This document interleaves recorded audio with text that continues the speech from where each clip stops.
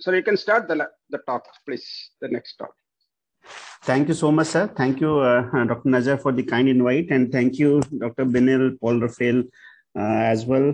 Thank you, Dr. Venkat Giri, and very good evening to all the dignitaries, Dr. Chakra Rao, Dr. Ashish Diwan, and all the eminent team members of IRCF. So beginning with the CPR code links, the Indian Resuscitation Council has given various code links which are essential for the purpose of understanding basic aspect. We do have algorithm which will be discussed in subsequent sessions also, but then each algorithm, the basic concept has been put in the form of code links for the resuscitation aspect. Now, basic purpose for putting these links was to look for which are the main core components that would improve the outcome of the CPR. And these are primarily the metamorphical depiction of series of critical actions, the most essential actions which are required for management of cardiac arrested victims. So knowing, understanding, and then subsequently appropriately executing these interdependent keys, which we have labeled as links, they have an important impact on the overall outcome of resuscitation. And hence, these links becomes important to understand. When we talk about the layperson resuscitation, which is compression-only life support, the three essential components has been mentioned as the code links. The first one remains the early recognition and activation, because as Dr. Chakra was also mentioning, that time is an essence. It's just not minutes, maybe seconds also. So we need to recognize the cardiac arrested victims and initiate the process of shifting these patients to the nearest hospital. While this is being done, these patients should be provided chest compression, which is the best skill that can be provided by a layperson as compared to the other things like provision of breath, etc. And that's why the layperson CPR, the code link remains restricted to the early good quality chest compression. And then obviously they need definitely the comprehensive care, and hence these needs to be shifted at the earliest to the nearest hospital where they can provide the comprehensive cardiopulmonary life support. So these all three code links has been translated into a stepwise approach, which is basically the Ccls algorithm. And this algorithm primarily talks about looking for the scene safety and checking for the response.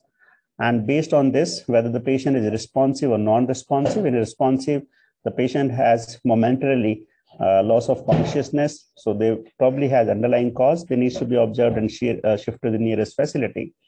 But if there's non-responsive, the adult witnessed cardiac arrest, most commonly it will be a cardiac cause, and hence these patients would require chest compression. For layperson, it's just the chest compression, a good quality chest compression, 5 cycles of 30 chest compression each without interruption, and then subsequently they need to have check for response, which is in the form of a movement of the patient coughing or vocalizing.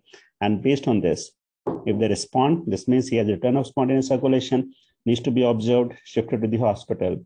In case they are non-responsive, the 5 sets of 30 chest compressions needs to be continued till we get further help. So this is what the basic concept is for layperson CPR. Now coming to the second aspect of the resuscitation, which is CPR when it is provided outside the hospital. That is the basic cardiopulmonary life support, whether they are by a trained personnel, because the resuscitation outside hospital has limitations of various infrastructure, drugs, and other equipments. And hence this dedicated guideline of BCLS becomes important at this point of time. Now, when we talk of the code links for the adult BCLS, since these are trained personnel, apart from the early recognition and activation, the early high quality CPR, which includes not just the chest compression, but the breathing aspect also, and the early defibrillation, because these may be the paramedical personnel who are well trained in providing defibrillation. And as we know that the most common cause of cardiac arrest in adult victims is arrhythmias. So early defibrillation would be a good option for them. And obviously they need to be shifted. So this means what we have added for adult BCLS is early high quality CPR, which is inclusive of taking care of the airway and breathing, and then the early defibrillation, because the majority of time, the reason for cardiac arrest is arrhythmias, and defibrillation remains the treatment of choice, and it needs to be done at the earliest. And obviously, since the things are happening outside the hospital, they need to be shifted to the nearest hospital so that a comprehensive cardiopulmonary life support can be provided to these patients. The underlying disease that has led to cardiac arrest can be taken care of, and the patients can be treated for whatever the pathology which has led to the cardiac arrest can be treated at the earliest. Again, these basic concepts, these 4 links, is translated into a stepwise algorithmic approach. And starting from the scene safety and checking for the rhythm, the other things which includes the management of these patients remains important. And this is checking for the response. If responsive, this means the patient have transient loss of consciousness and needs to be observed and shifted to the hospital.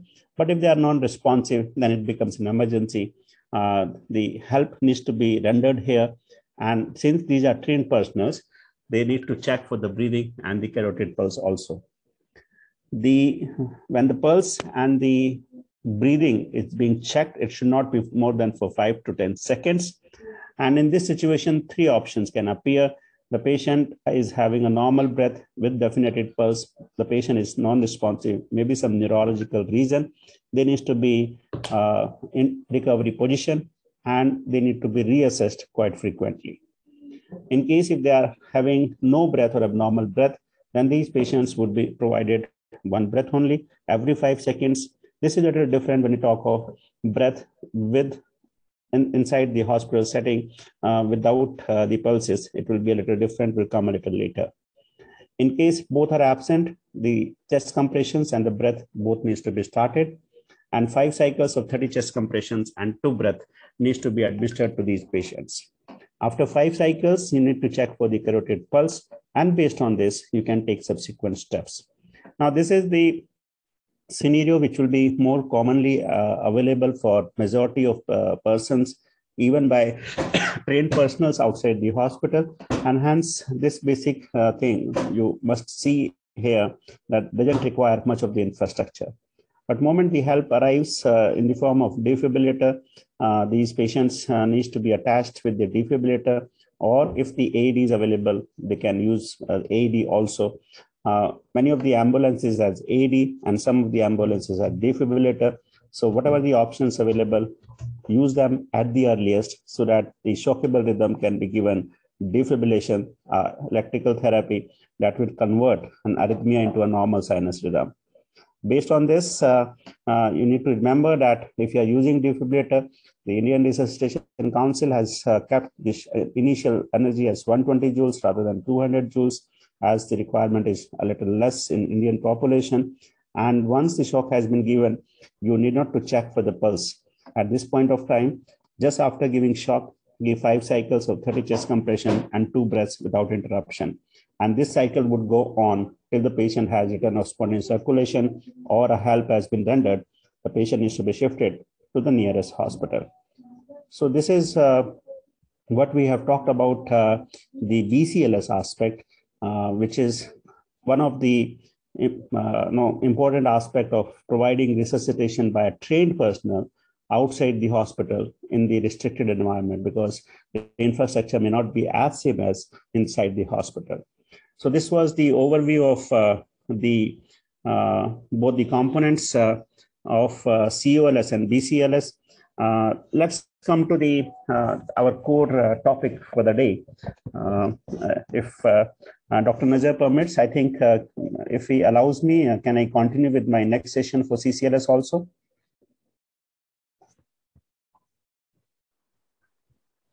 Yes, sir, please. Yeah, thank you. So coming to the next session, which is about the comprehensive cardiopulmonary life support. So continuing with this, since it is a comprehensive resuscitation process, so there are components which are very essential, and they have been put in the form of 5 essential core links. Now, these 5 essential core links is the first core link is important. Just not the early recognition, which is paramount, as we have been discussing. The time is an essence, And hence, early recognition and initiation of the resuscitation activity is very, very important, because with each minute that passes by, the chances of recovery reduces by almost 7 to 10%, and hence it becomes that each second is important. Simultaneously, it is also important to look for the pre-arrest conditions, because majority of these patients would have some underlying pathology. Maybe those patients who are admitted, they may have renal disease, they may have liver disease, they may have sepsis, they may have any glucose-related issues, hyperglycemia or hypoglycemia. So these are all the pre-arrest conditions, and the pre-arrest conditions will also manifest in some form of the cardiac changes. They will have some type of arrhythmias, which will be manifest because of these metabolic, electrolyte, or other changes. So these needs to be picked up at the earliest and managed before these patients go into frank cardiac arrest. Now, once the recognition has been done, or the patients is being managed or being optimized for the underlying disease, in case if they have cardiac arrest, we need to just not recognize it, but we need to activate the code blue team.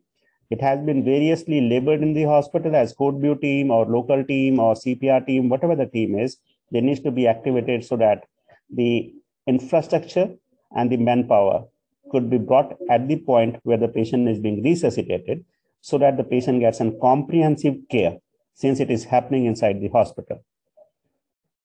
The early high quality CPR remains one of the important mandate. And as I talked earlier in the BCLS part, the early defibrillation, because majority of time the adult cardiac arrest primarily is related to the cardiac disease, and the most of the commonest arrhythmias in a cardiac arrested victim is the treatment of choice remains defibrillation, and hence early attempt or the initiation of early defibrillation remains one of the important things. Now, once the basic thing of the high quality CPR and early defibrillation is being done, we need to have early comprehensive life support, which includes other advanced things, including the definitive airway management, inclusion of the drugs, or the other tools and techniques that would take care of the underlying pathology and try to improve the outcome of these patients. And also, in case if they have return of spontaneous circulation, definitely there is an underlying disease that may take some time, or that is being done. So these patients should receive post-resuscitation care. And accordingly, if a patient needs dialysis, have electrolyte imbalance, they can go for dialysis. If patient is having a cardiac disease, coronary artery disease, they may require a cardiologist's opinion for further management. So these 4 core links that I've just mentioned remains the essential component to understand. And we shall be interacting with how these can be translated into algorithmic approach, so that each core link is being depicted in this stepwise approach of CCLS, so that the outcome of the patient becomes better. So this is what I just talked about, the overview of the code links, the essential key components of CPR in COLS, BCLS, and CCLS. So once we can understand these concepts, we can easily take care of the various aspects that we have just discussed. So let me take you through now the CCLS aspect. I just mentioned about that the algorithmic approach would be required for these patients. So when we talk about the CCLS,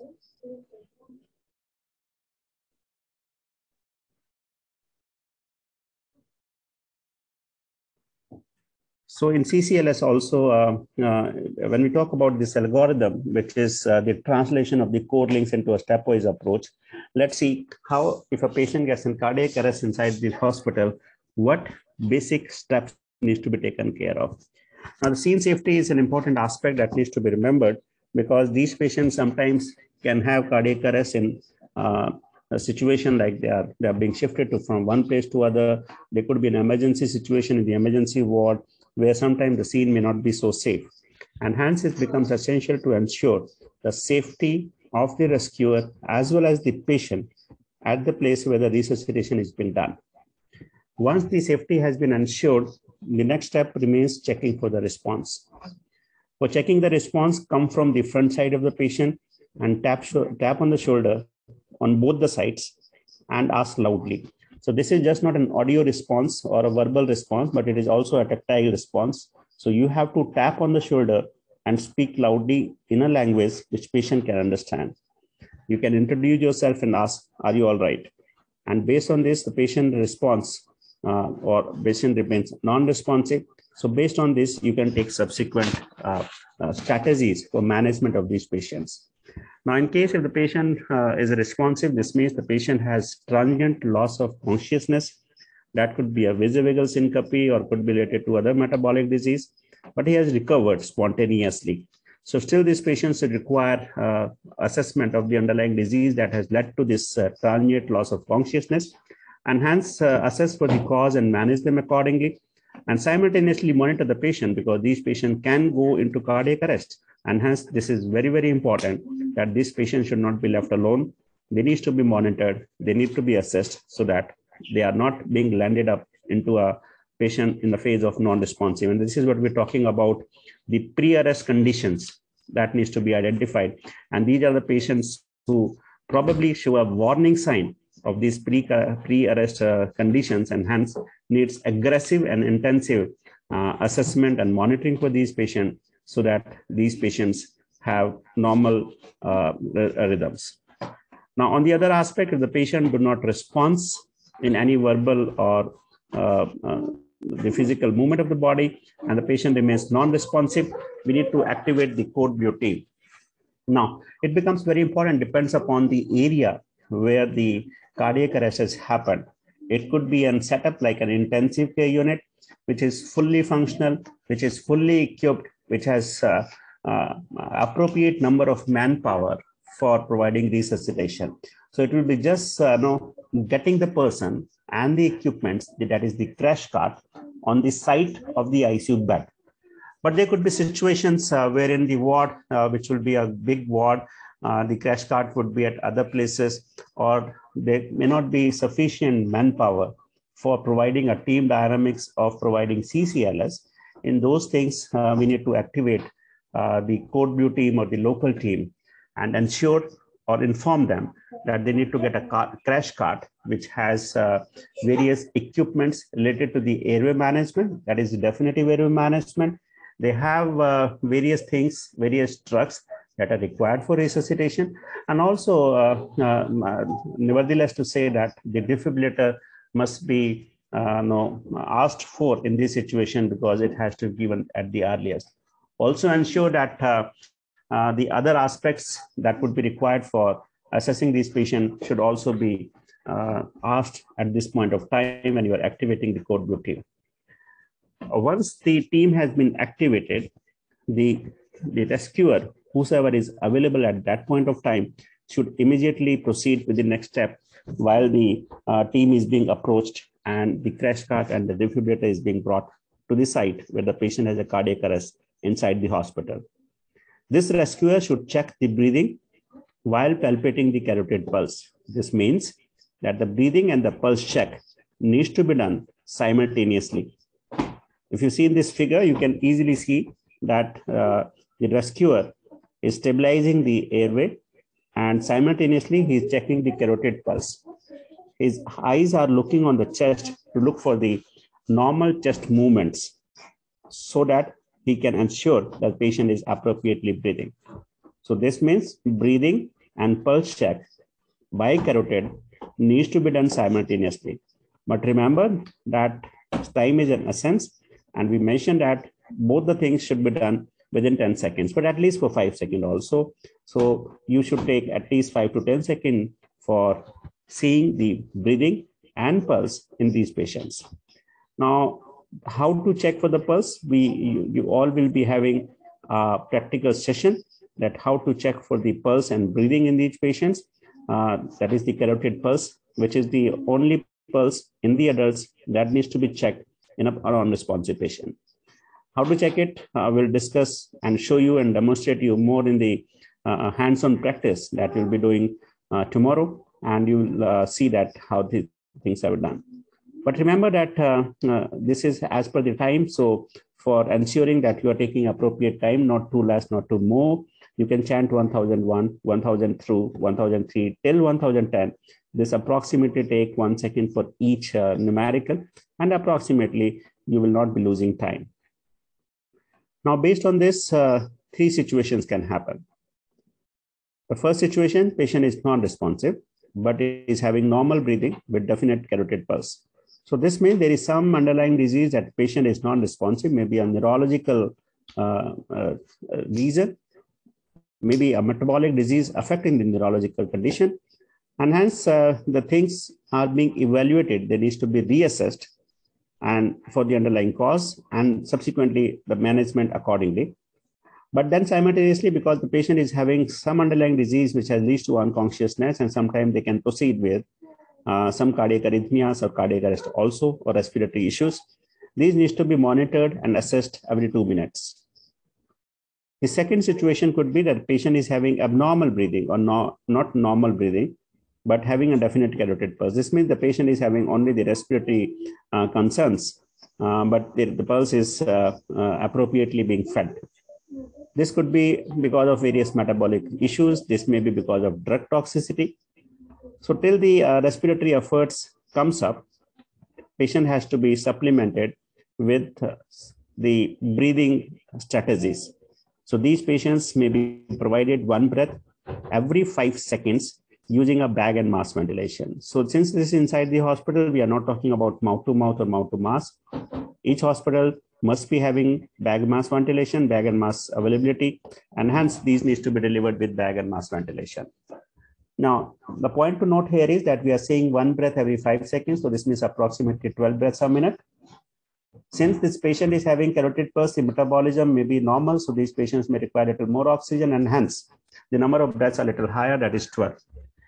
You will see that subsequently I'll be talking that in patients who are having cardiorespiratory arrest, their metabolism goes down, and that's why since the cardiac compression remains a priority, we decrease the number of breaths in those patients, which is approximately lesser number of breaths once we are not talking about cycles, and I'll be discussing a little later.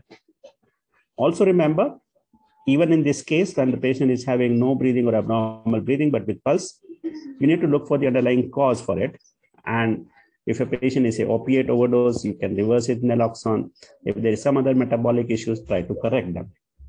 The third situation could be the patient is having abnormal or no breathing without a definite carotid pulse. This means you need to provide this patient not only breath, but a manual chest compression. And hence, cycles of 30 chest compressions and 2 breaths is warranted in this group of patients. We'll be discussing about how to give breaths again in the hands-on session that you'll be having tomorrow, and you'll be learning how to hold a mask and how to provide a rescue breaths. Further techniques we'll be having a separate session today itself, and we'll be discussing this in detail there. So once this has been done, you will start with the 30 compressions and 2 breaths.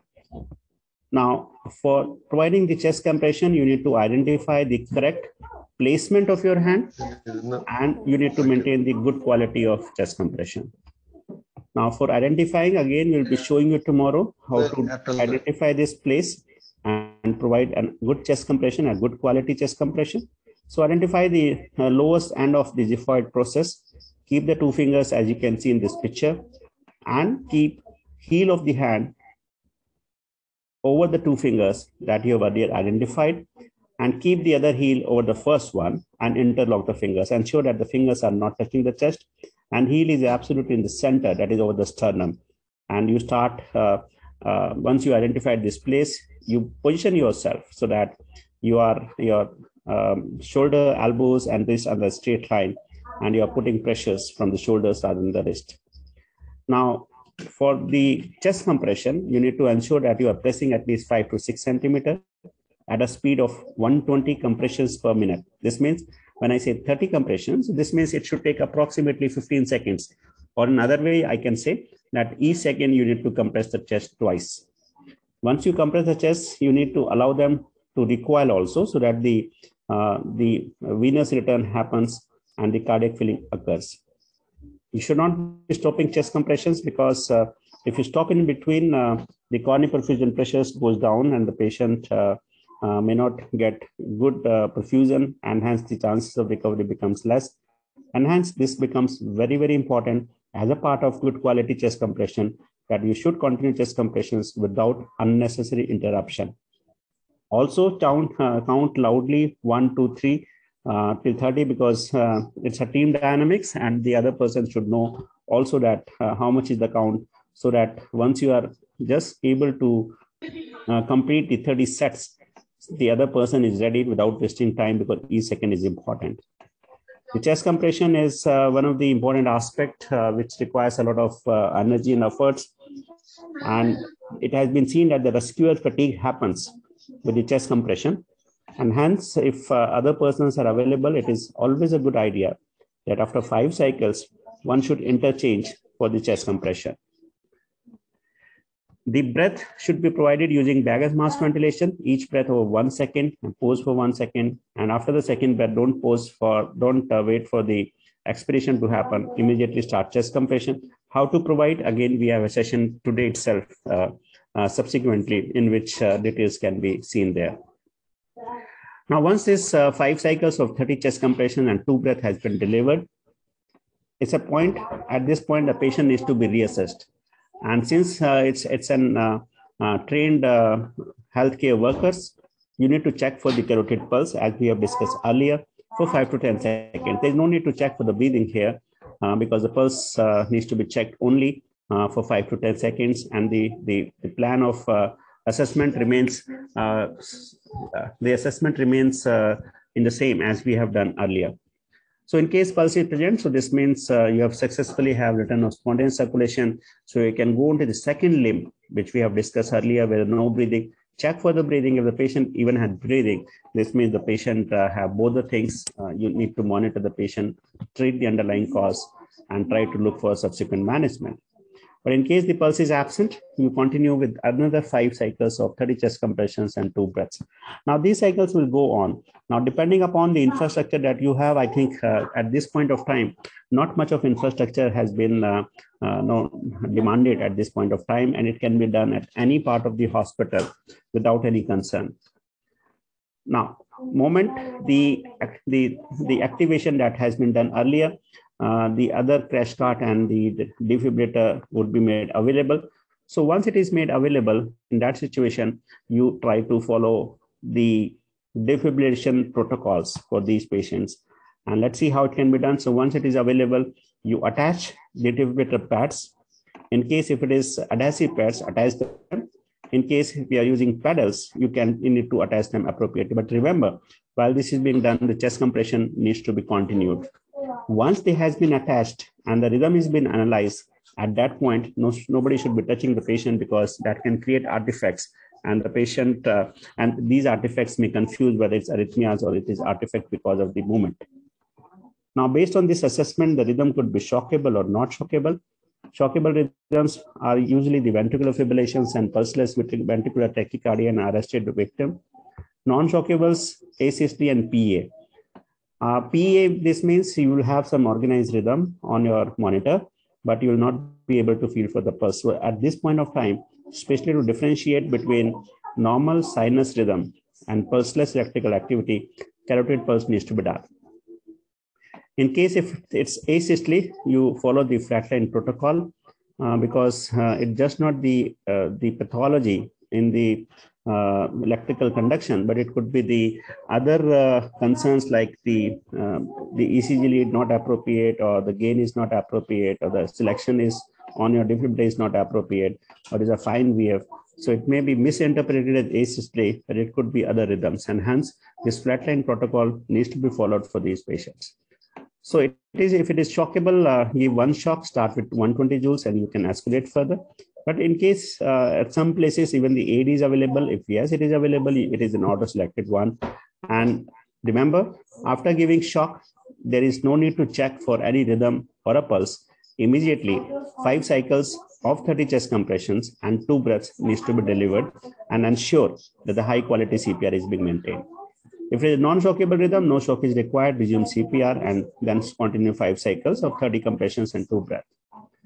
Now, this is what we have talked about, the increasing availability of the infrastructure. So we talked initially wherein you were providing 30 compressions and 2 breaths, then you had a defib, and by the time you're already summoned for the crash cart and the other things becomes available. So while the CPR is being ongoing, you can add on these subsequent comprehensive components, advanced components into your CPR cycle so that the patient outcomes becomes better. The venous access is important. The preferred route is the intravenous access. Ensure that you give the drugs followed them by boluses so that the drugs goes inside the body and goes to the heart where the manual compression is happening. It can go to the other places. In case if you are not able to secure intravenous routes, in 2 to 3 attempts, you can get ahead with intraosseous routes. Even in adult, they works very fine. And the tibia remains one of the acceptable modality or the bone where the interosseous routes can be done. As a rescue measure, as a respirate measure, you can look for the endotracheal route, but remember the drug requirements are almost 2 to 2.5 times. Now, in case if the expertise are available, you think of the airway management in these patients, the advanced airway management, what, how, and what is the endpoint for this airway management. We'll be having a session today itself. The drugs are important aspect of resuscitation. So the adrenaline remains one of the important drugs in patients with cardiac arrest. You give 1 milligram of the adrenaline diluted in 10 ml solution, and it needs to be repeated every 3 to 5 minutes. And it should be given while the chest compression is ongoing so that it gets distributed appropriately to the receptors and hence will bring about its effect. In case if you are doing CPR and even after 2 to 3 sets of 5 cycles of CPR, the arrhythmia persists, then it's a time to give antiarrhythmics. Amiodarone remains the drug of choice. 300 milligram slow intravenous needs to be given. If the arrhythmia still persists after a couple of more cycles, a second dose may be repeated. In case amiodarone is not available, the alternate drug, lignocaine or lidocaine, can also be used in patients who are having persistent arrhythmias. Also, you need to remember, as we mentioned in the beginning also, these patients probably would have underlying pathology that has led to cardiac arrest. CPR is a process where you buy time and try to have return of spontaneous circulation while the underlying disease is being managed. And hence, it becomes very, very important that you need to look for the causes or the pathology which are reversible and hence try to find them, assess them while the CPR is going on. Look for the records, look for the investigation, send the blood investigations, get the history done, get the history from the files or the patient attendants, and try to look for what is the possible reason. Maybe the patient of CRF, hyperkalemia, cardiac arrest needs to be treated. Hypoglycemia, diabetic patients, hypoglycemia needs to be treated. And hence this needs to be done. And it has been seen in the Indian population that this mnemonic hit the target. So these are the various causes that needs to be assessed while the CPR is being ongoing. So one rescuer should look for all those causes from various things, from the files, from the records, from the patient attendants, and by sending the samples, blood samples, or use of ultrasonography at point of time, so that these causes can be ruled out. And simultaneously, whatever the causes come out, for example, trauma patients, hypovolemia, they need to be fluid resuscitated. So these needs to be treated as and when you find any abnormality in the patient. Have a proper history, physical examination, review the records, and manage them as and when they appears into your treatment modality. Ensure while CPR, a good quality CPR is important, and we'll be discussing more into your hands-on session that what do you mean by good quality CPR. Whatever I have discussed till now, all those norms needs to be ensured, needs to be followed so that you get good quality and the patient chances of recovery becomes much better. These are with regards to chest compression, with regards to ventilation, with regards to airway management. There are various quality assessment tools and measures that needs to be assessed and followed so that these patients get a good quality CPR. Now, in case the patient is revived with signs of circulation, that is return of spontaneous circulation, these patients should go for post-resuscitation care. As I mentioned, some of these underlying disease, the patient would require intervention in the post-resuscitation period, and hence these patients require just not the intensive monitoring, further assessment, maybe imaging, maybe blood tests, but sometimes these patients may require interventions from the cardiologist point of view or a dialysis or something like this, and hence these patients should receive post-resuscitation care. So this is what we have covered with regards to the comprehensive cardiopulmonary life support. And when we perform the chorus of CCLS, a team dynamics is required. And again, today we'll be having an excellent session a little later where the team dynamics will be talked of at how efficiently these all multiple steps that we just discussed of the CCLS can be given to the patients for a good outcome. So thank you so much. And we are open for any questions or comments from any of us. Thank you so much.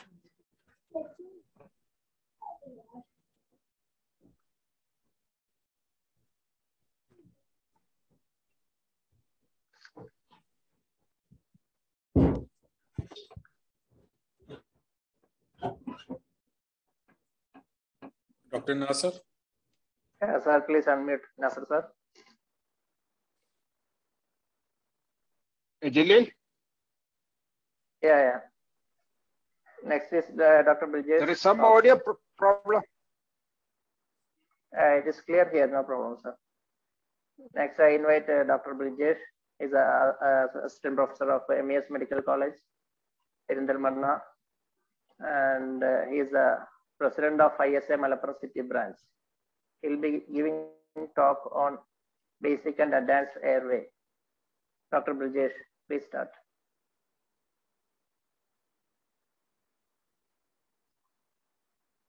Dr. Biljesh? Yes, sir. Hello. We invite is talking on basic and advanced airway. He is the consultant anesthesiologist at MES Medical College, Perindalmanna, and he is the current president of ISA Malappuram City branch. Over to Dr. Brijesh Ravivarma. Dr. Brijesh, please.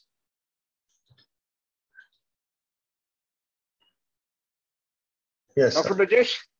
Yeah. Okay. Am I audible, sir? Yes, you are clear. You are clear. Please proceed. Yes.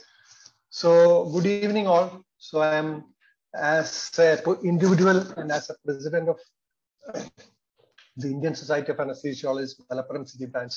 I'm very happy to be a part of this mega program, and very few of the stalwarts of Indian resuscitation scenario are there with us to support us, to guide us, and to be with us. So without wasting much time, let me go to the topic proper. So we are with CCLS, Comprehensive Cardiopulmonary Life Support. And we know it is by the trained personnel inside the hospital. So we know this is the total guideline, which is marked with blue. And my topic is regarding the airway management. So airway management, what are the various scenarios that can happen in a hospital? So different scenarios can include the previous situation from the ward or the emergency department.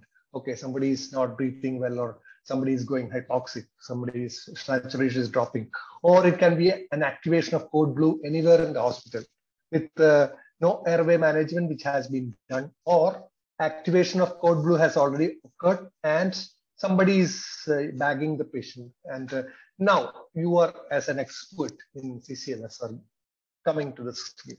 So what are you supposed to do? So that is the question.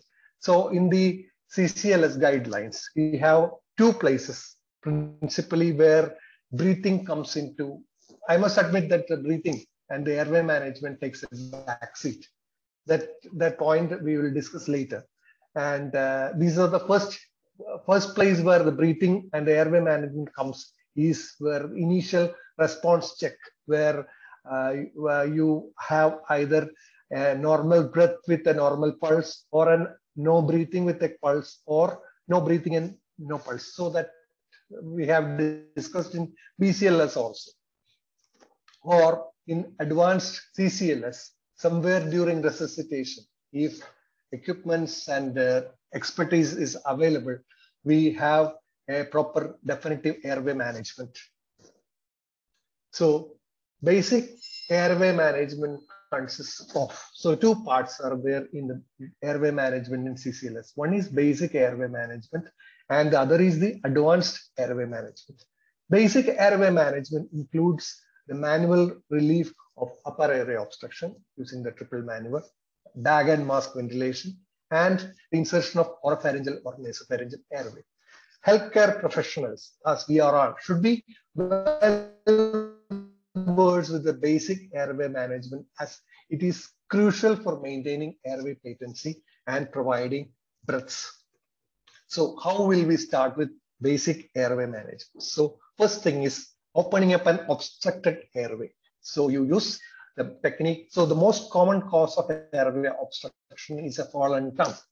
And we open it up with the procedure called as head tilt and chin lift. I'm sure all of you have learned these techniques when you were attending the BCLS class. So this is just a revision. Head tilt with your one hand and chin lift with your other hand.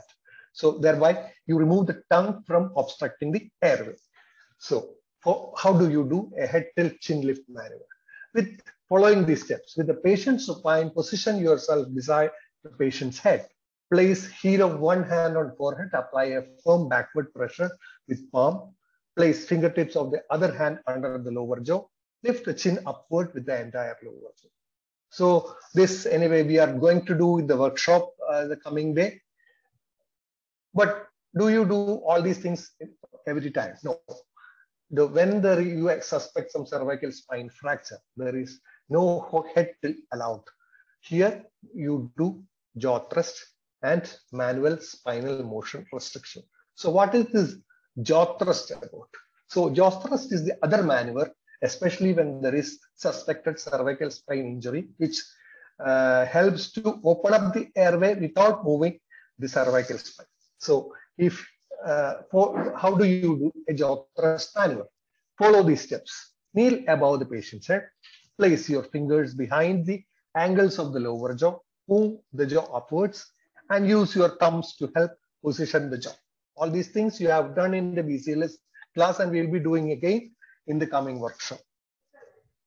And so you have opened up this airway with your triple maneuver, the head tilt, chin lift, jaw thrust, everything. And now you have to give breath. So how do you give breath? With an ambo bag and mask.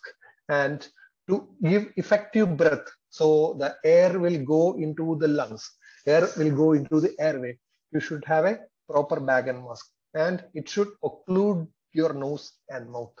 And you hold that mask with a C and E technique. Here you can see the C with the thumb and the index finger, which presses down the mask onto the face, and the rest of the three fingers forming an E, pressing the jaw gently and lifting it up so that the tongue fall or the airway obstruction is relieved. If you cannot do it with single hand, you can do it with both the hands, as shown in the picture. So what do you do now? So there is a bag and mask. You give one, when there is no cardiac arrest, you give one breath every 5 seconds. That is 12 breaths per minute. One breath over 1 second. And what is the end point of properly given rescue breath? Visible chest rise.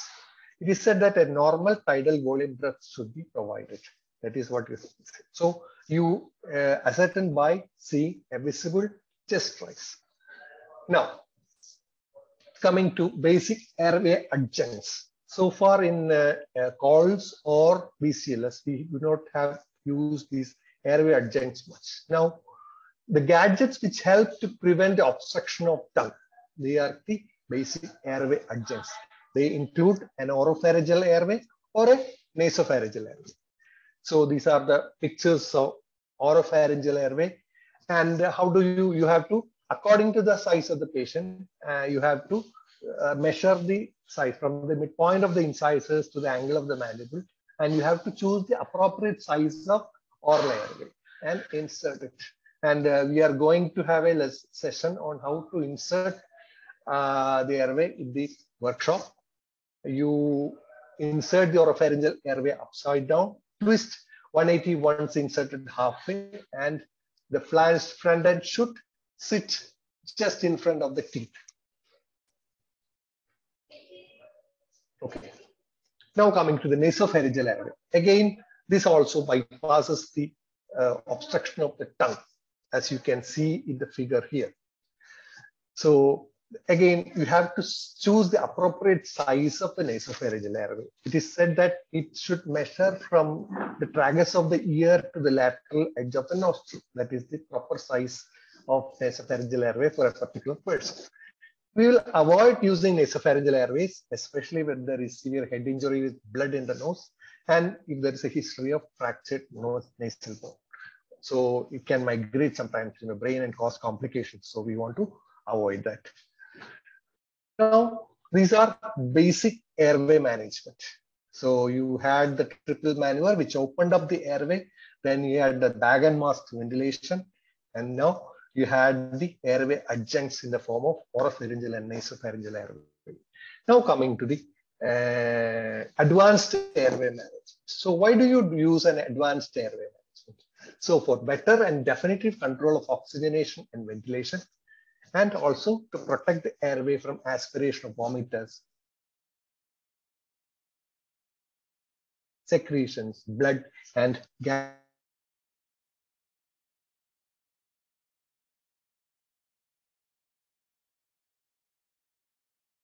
Definite airway can be deferred. It is not a no, but it can be deferred to a later time. So to prevent unnecessary interruption of chest compression in calls or VCLs or CCLs, chest compression is the most important thing.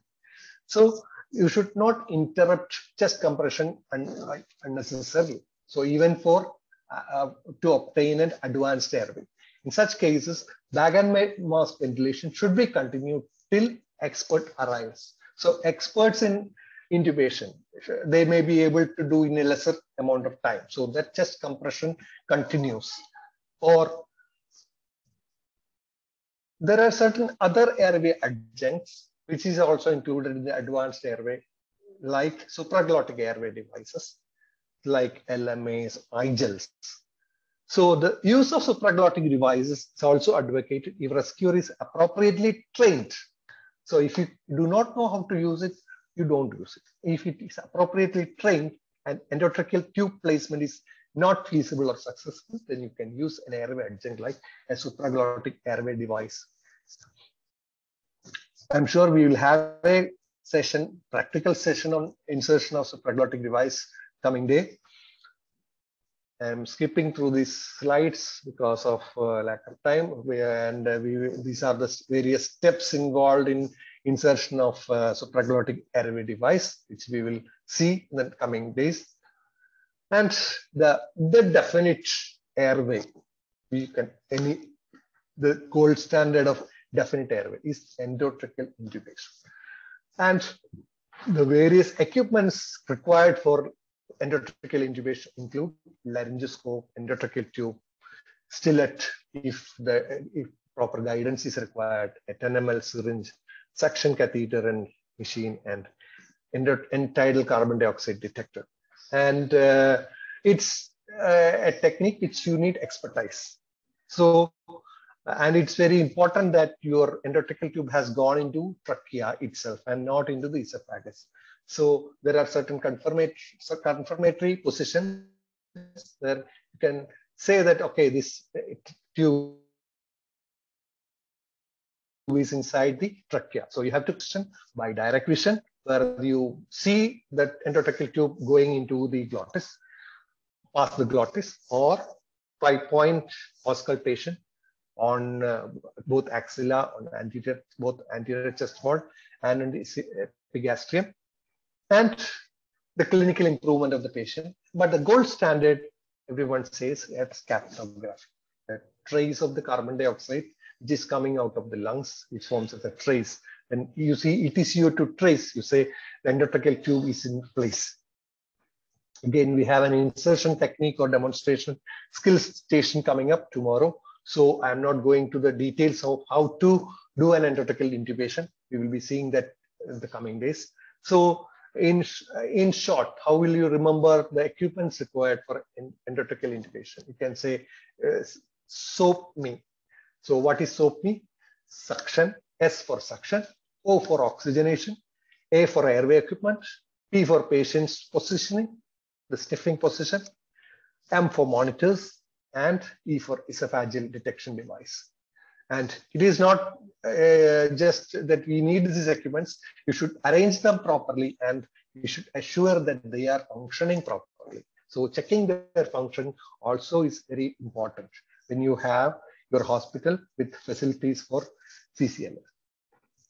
And in cases, many hospitals have different extra equipments for managing difficult airways.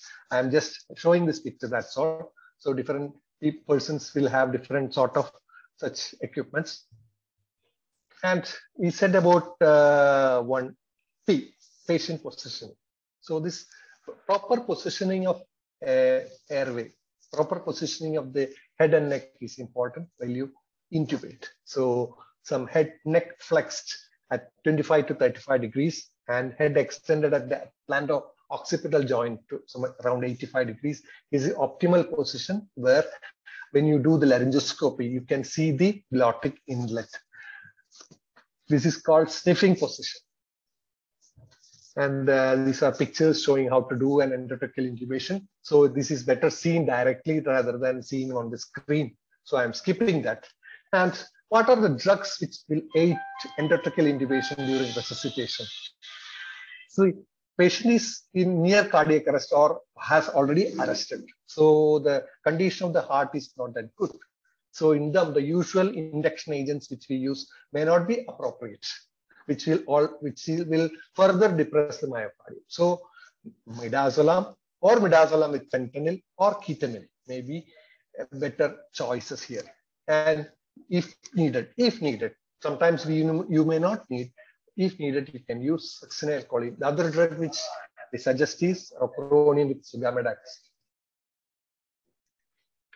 And if a patient who is already intubated suddenly deteriorates, what are the possible diagnoses? You can call it as dope. So in your hospital, you have already intubated and you're happy. Suddenly patient deteriorate. What are the possibilities? One, D for displacement of tube. O for obstruction of the tube. P for pneumothorax, pulmonary embolism, pulselessness. Suddenly patient went for cardiac arrest again. Or equipment failure, like there is no oxygen or a disconnected tube or a ventilator failure.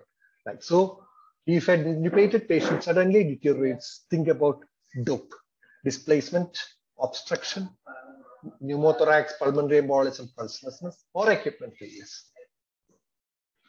A word about end-tidal capnography in resuscitation. So monitor end-tidal capnography if available. It is the gold standard for proper placement of an endotracheal tube. If less than 10 millimeters of mercury, then CPR quality is inadequate and needs improvement. So it's a directive. Okay, your CPR is not that of good quality. And restoration of spontaneous circulation is indicated during CPR. So you are doing CPR and suddenly the heart starts pumping again, restoration of spontaneous circulation happens. So how do you find out?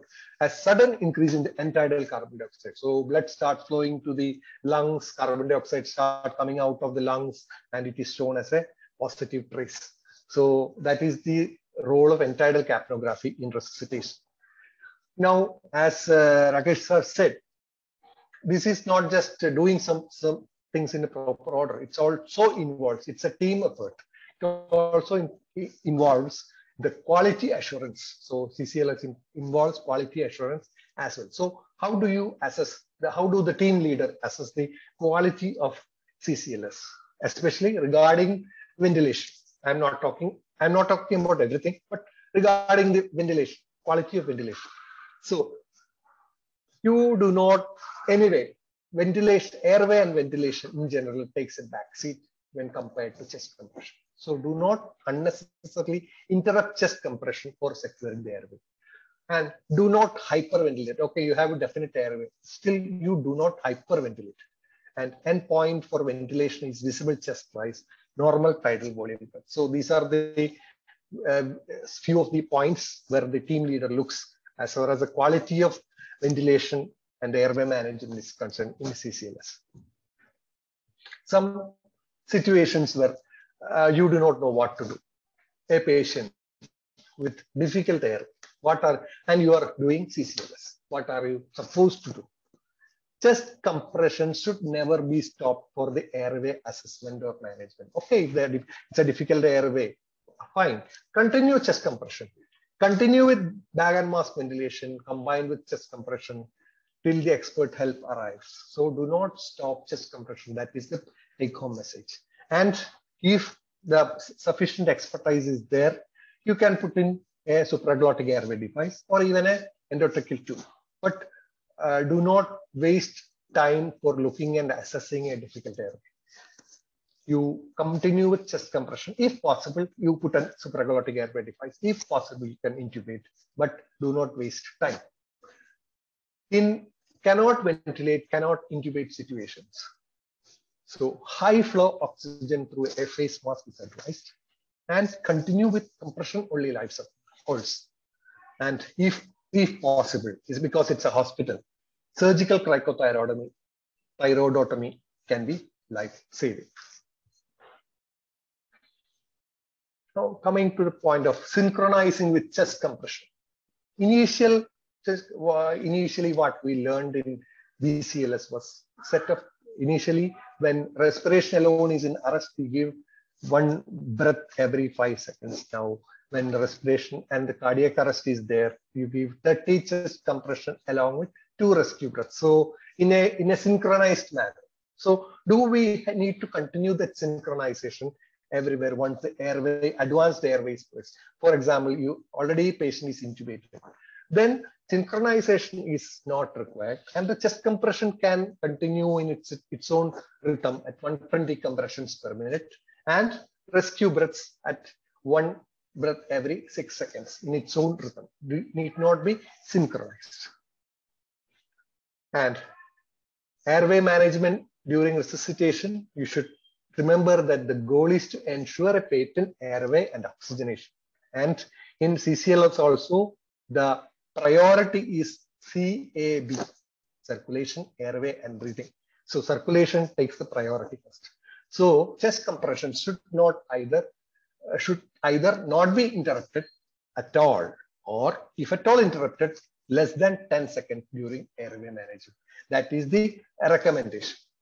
Now coming to the summarizing to the key points. So while CPR is going, advanced airway is not a priority. It may compromise compression of chest. So that is very important. So you should not waste time, especially if you are not an expert and you cannot intubate or control the airway quickly. So there, the chest compression takes priority. You can manage your airway and breathing with simple maneuvers and adjuncts, or even a supraglottic airway device. You need not think about intubation first, even though it is the gold standard. Even though you have, the third point is the respiratory rate with even an advanced airway should not be more than 10 per minute.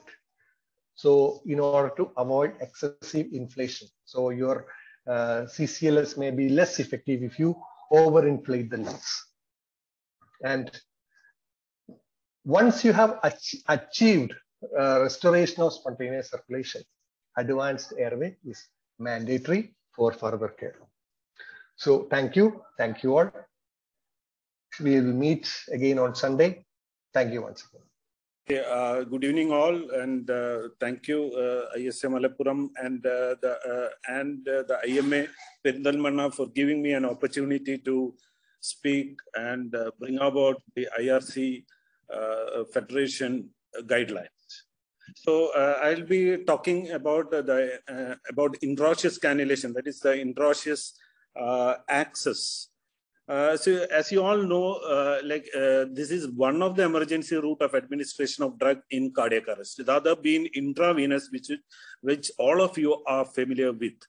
The one thing what you have to know is that whatever you give through the intravenous can also be given through the intraosseous, and the dosage of the drugs what you give are the same as the intravenous. And the third route is endotracheal. Here you will have to know that endotracheal is the third emergency route of administration of drug, and only few drugs, namely adrenaline, atropine, lignocaine, naloxone, vasopressin. These are the drugs which can be given through endotracheal route, and the dosage will be 2.5 to 3 times the normal.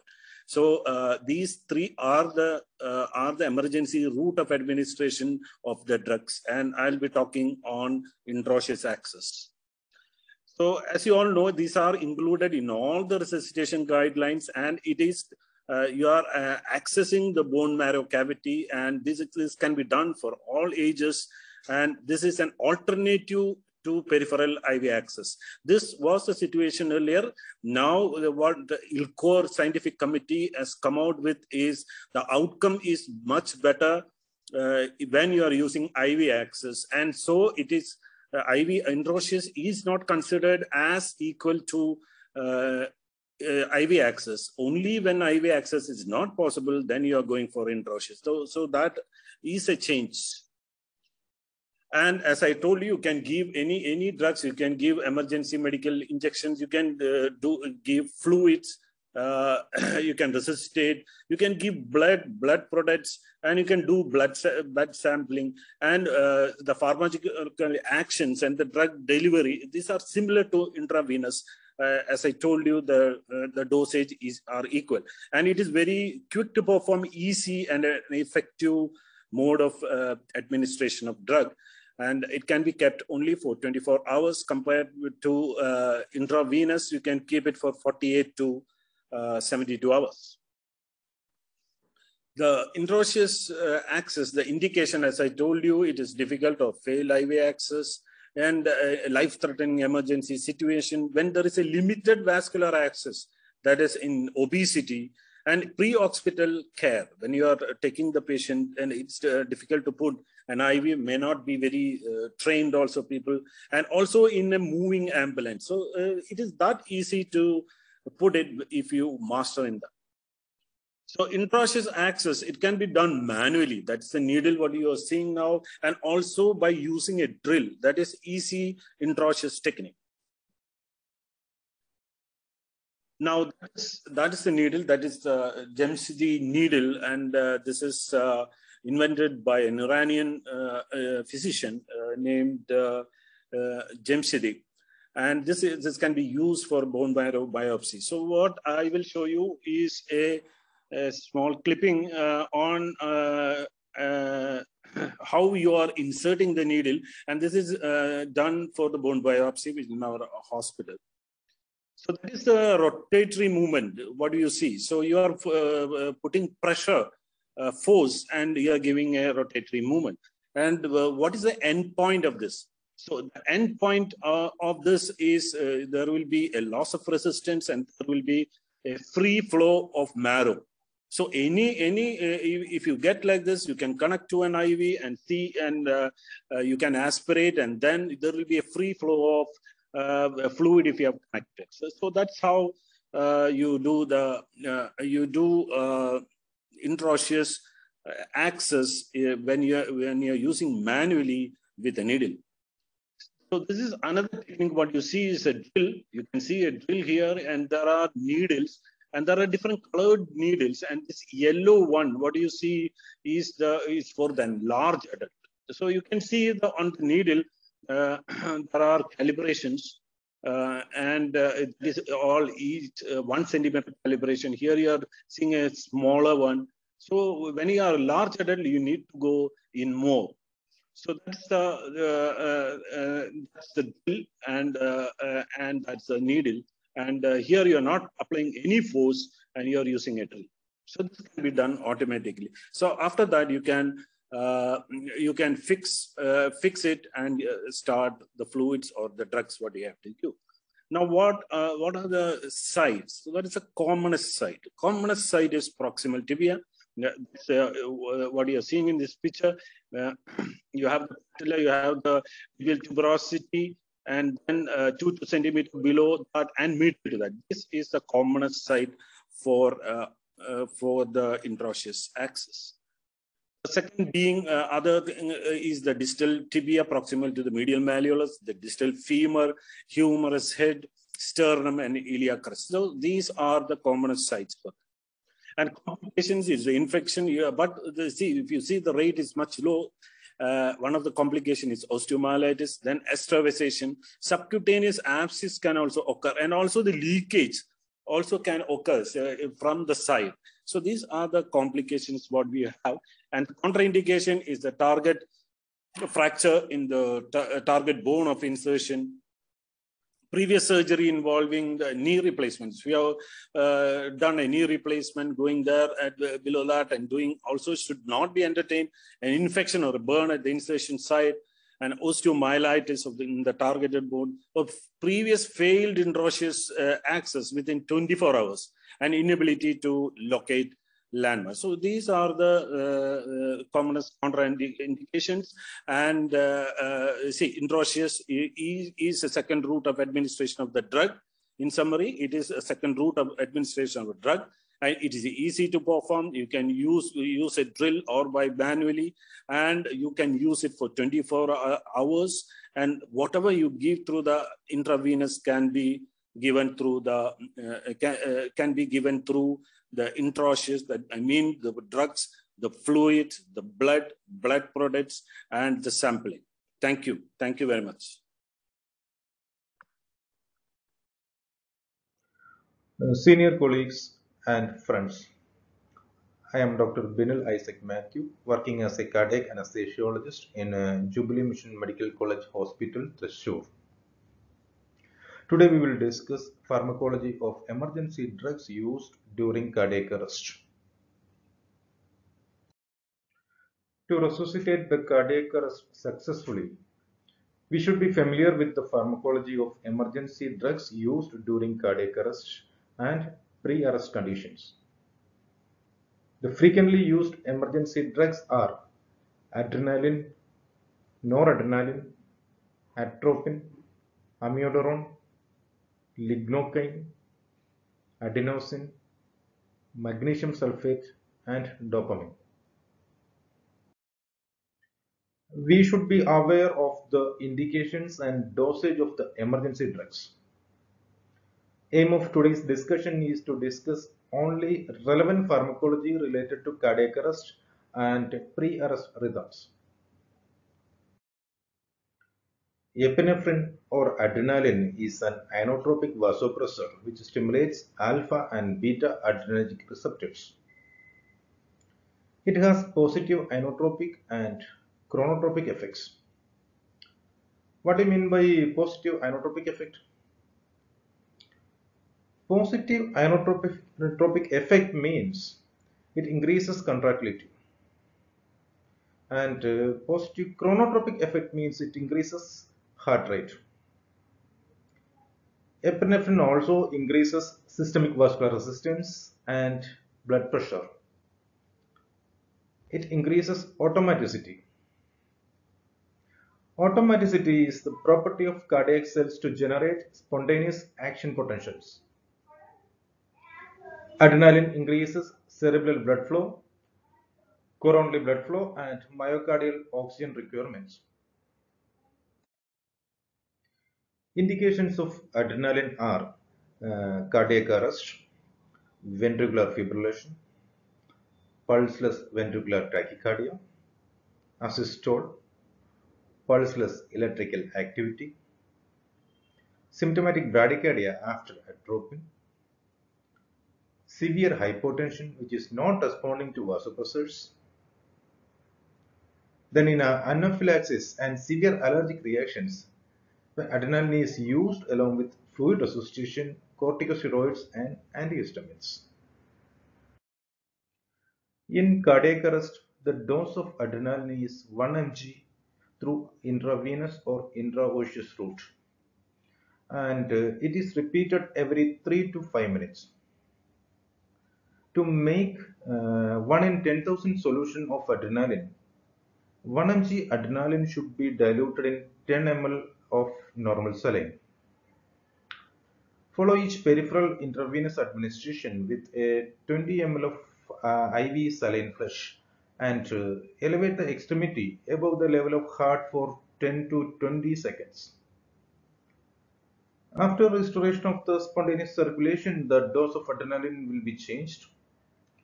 The dose of adrenaline for continuous infusion rate is 0.1 to 0.5 microgram per kg per minute. So we can adjust the dose depend on the patient's response. Adult endotracheal dose of adrenaline is 2 to 2.5 mg and it is diluted in 10 ml of normal saline. Noradrenaline, also known as norepinephrine, is an inotrope and vasopressor. Noradrenaline is naturally occurring catecholamine. Noradrenaline stimulates alpha and beta-1 receptors in the sympathetic nervous system. And this stimulation causes peripheral, renal, splanchnic, and pulmonary vasoconstriction. Beta-1 stimulation increases myocardial contractility, with less tachycardia produced than with the adrenaline.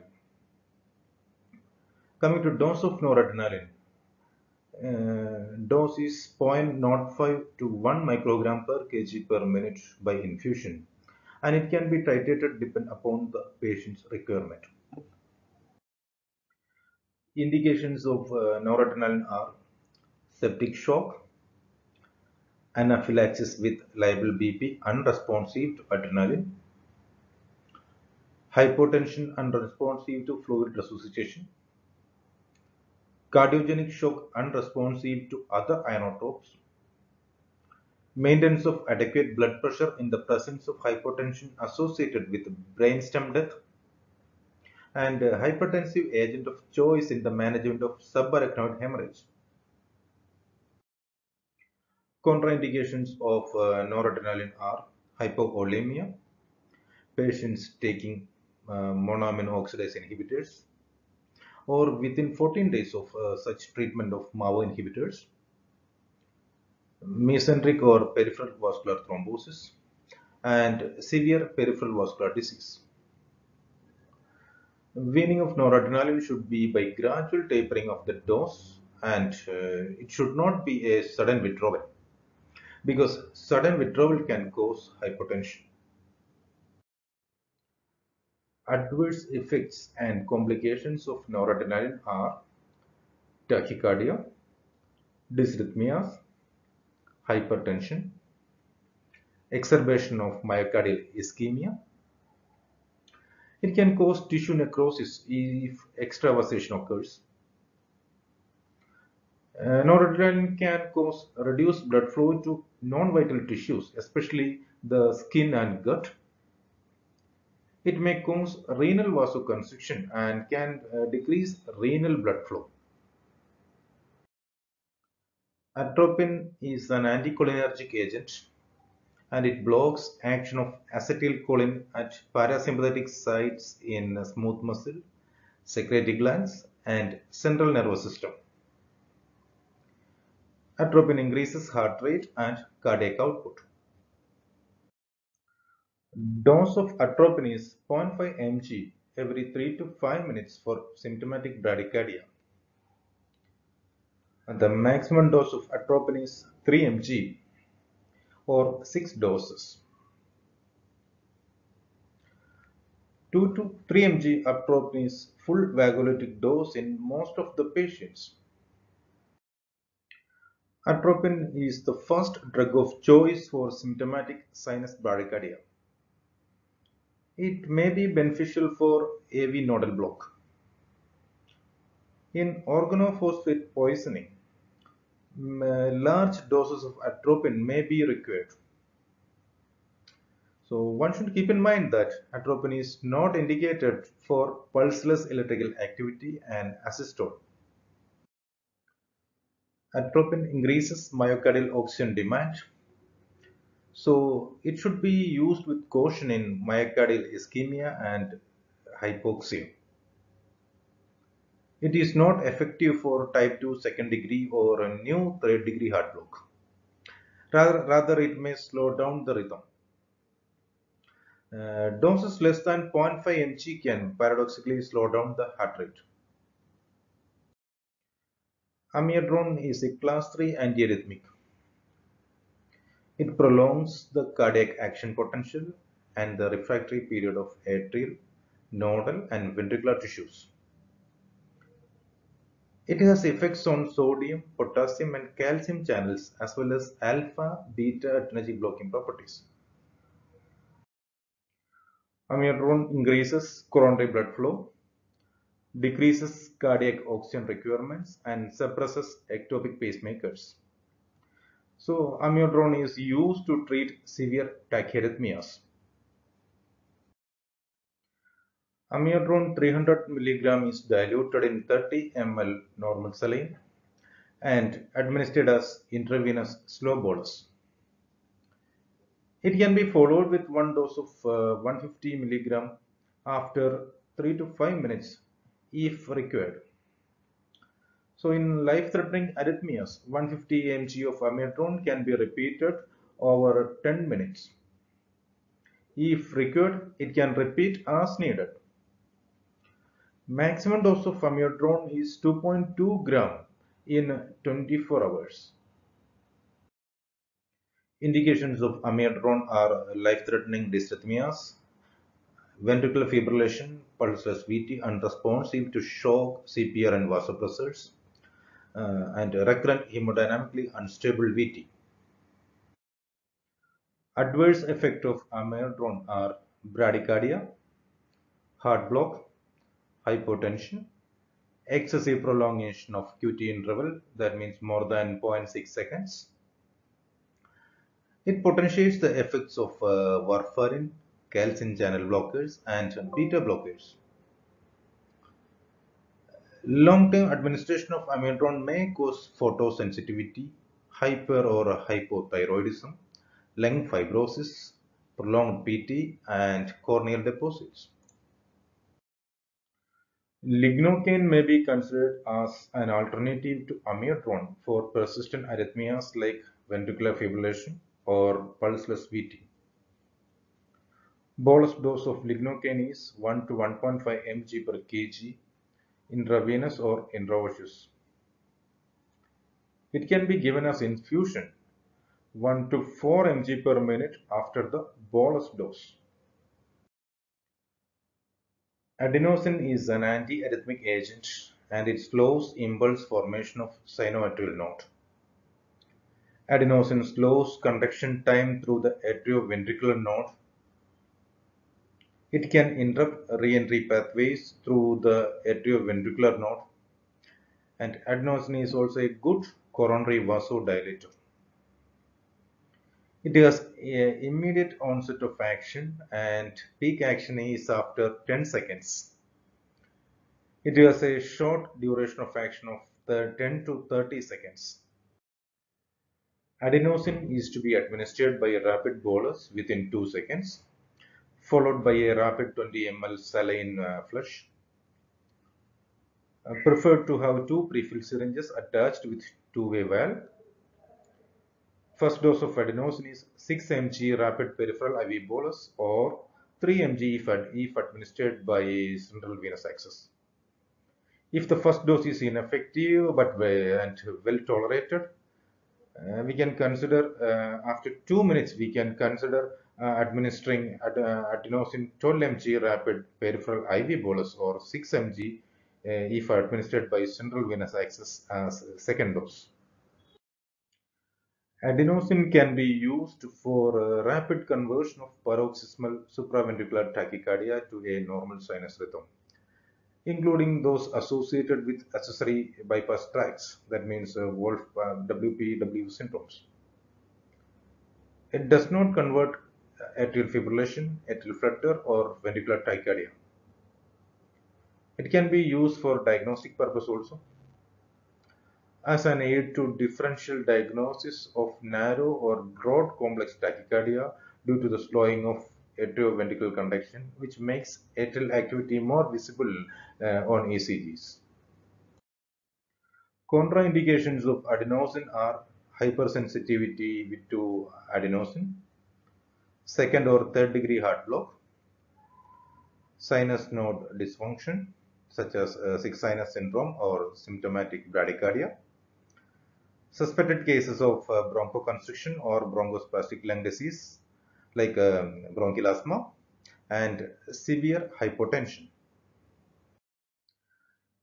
Coming to side effects of adenosine, it resolves rapidly on stopping the treatment due to the drug's short duration of action. So the patient should be explained possible adverse effects before administration. Ensure patient understands that these effects will be short-lived. Common side effects of adenosine are flushing, dyspnea, chest pain, nausea or abdominal discomfort, headache, dizziness, apprehension, burning sensation, bradycardia, asystole, sinus pause, and AV block. Infrequent adverse effects of adenosine are transient arrhythmias, recurrence of supraventricular tachycardia, hypotension, tingling in arms or legs, metallic taste. And rare adverse effects are bronchospasm and the injection site reaction.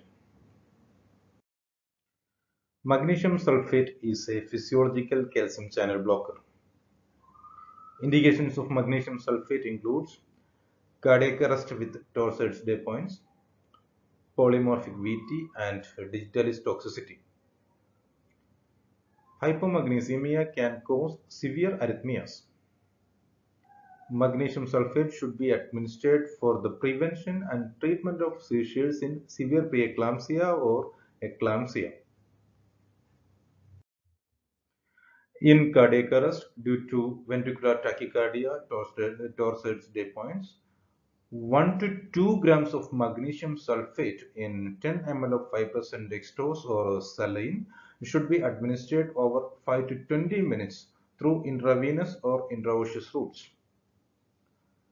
Torsades with pulse or myocardial infarction with hypomagnesemia should be treated with 1 to 2 grams of magnesium sulfate in 50 to 100 ml of 5% dextrose over 5 minutes to 60 minutes through intravenous or intraosseous route, followed by 0.5 to 1 gram per hour infusion. The side effects of magnesium sulfate are flushing, sweating, mild decrease in heart rate, and blood pressure. Indications of dopamine infusion are hypotension and symptomatic bradycardia after atropine. It should be administered as infusion at the rate of 2 to 20 microgram per kg per minute. Dopamine can be titrated as per the requirement and it should be tapered slowly. So, summarizing, the drugs for bolus doses are adrenaline, amiodarone, atropine, adenosine, lignocaine, and magnesium sulfate. And the drugs for infusion are adrenaline, amiodarone, atropine, adenosine, lignocaine, magnesium sulfate, and dopamine.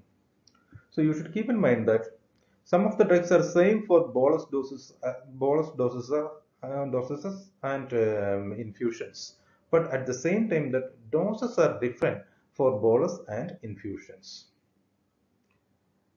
The take-home message is, in cardiac arrest situations, follow each peripheral intravenous or intraosseous administration of bolus doses of injections with a 20 ml of saline flush and elevate the extremity above the level of heart for 10 to 20 seconds.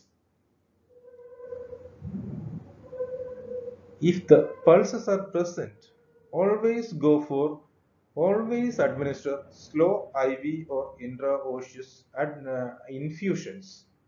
So if the pulses are there, go for infusions. If pulse is not present, go for boluses. Thank you.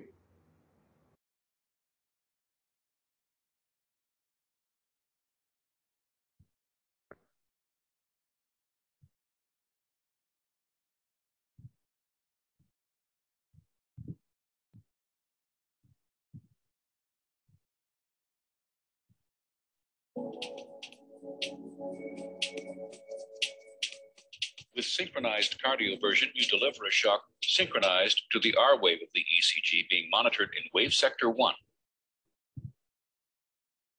You can monitor and perform synchronized cardioversion through the multifunction electrode pads or external paddles.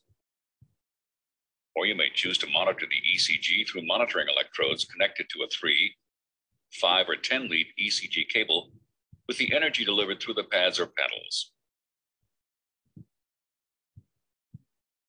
In this case, we'll assume we have prepared for both monitoring and synchronized cardioversion using the multifunction electrode pads and have a clear signal and large QRS complex. With the therapy knob in the monitor position, press the sync button to activate the sync function. This message appears. Confirm that the sync marker appears with each R wave. Turn the therapy knob to the desired energy level setting. Press the charge button on the MRX. Make sure no one is touching the patient or anything connected to the patient. Press and hold the shock button on the MRX. A shock delivers on the next detected R wave.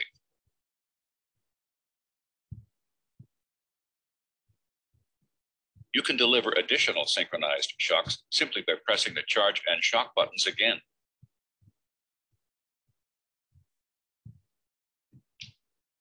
Disabling the sync function is as easy as pressing the sync button.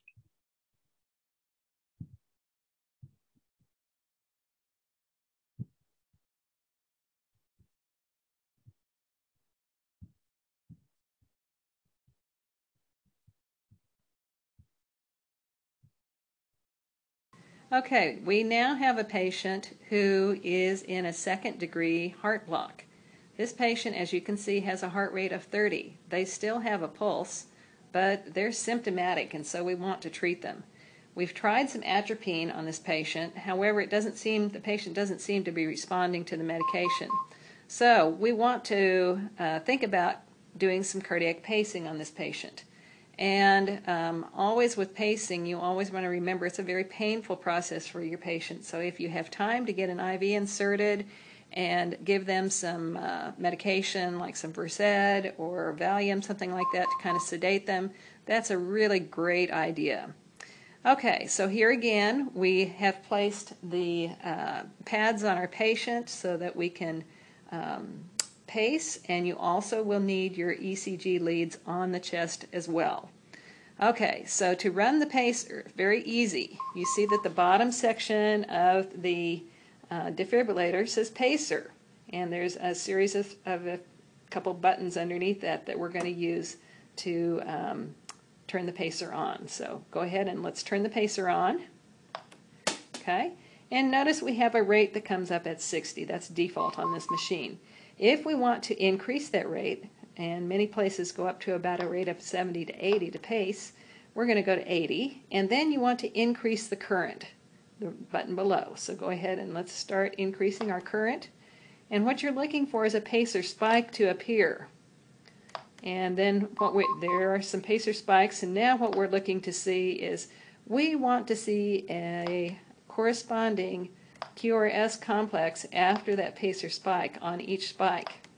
We're going to keep increasing that current until we see a pacer spike followed by a QRS complex. And this is what they refer to as capture. Okay? Now, we would want to check to see if our patient had a pulse with that. And yes, they do have a pulse. We'd want to check in the femoral artery, not the carotid artery, because sometimes the muscle can spasm and lead you to misbelieve. So we're going to go up 10 more after we've reached capture, and there we are. We are pacing this patient. Now this is a transcutaneous pacing. It is a temporary thing, and you would want to take your patient to the cath lab to have a transvenous pacer placed. So here again, your cardiologist would be in charge of that. But you've got the patient stabilized at this point. You'd want to check their blood pressure and prepare them for transport. Okay, very good. Thanks. Thank you very much, sir. Please. Yeah. Yeah. Am I audible, sir? My screen is visible. Yeah, very much. Good evening, everybody. Thank you for the kind introduction, and I'm thankful to Dr. Chakrarao, Dr. Rashesh Devan, and Dr. Paul for inviting me for this talk on bradyarrhythmia algorithm. So basic main objective of my talk will be when as a CCLS provider or clinician, we encounter the bradyarrhythmias, we must understand and identify the common causes. Then how we identify and what is the clinical significance if a patient is having bradyarrhythmias, and how do we manage as a CCLS provider that at an initial management.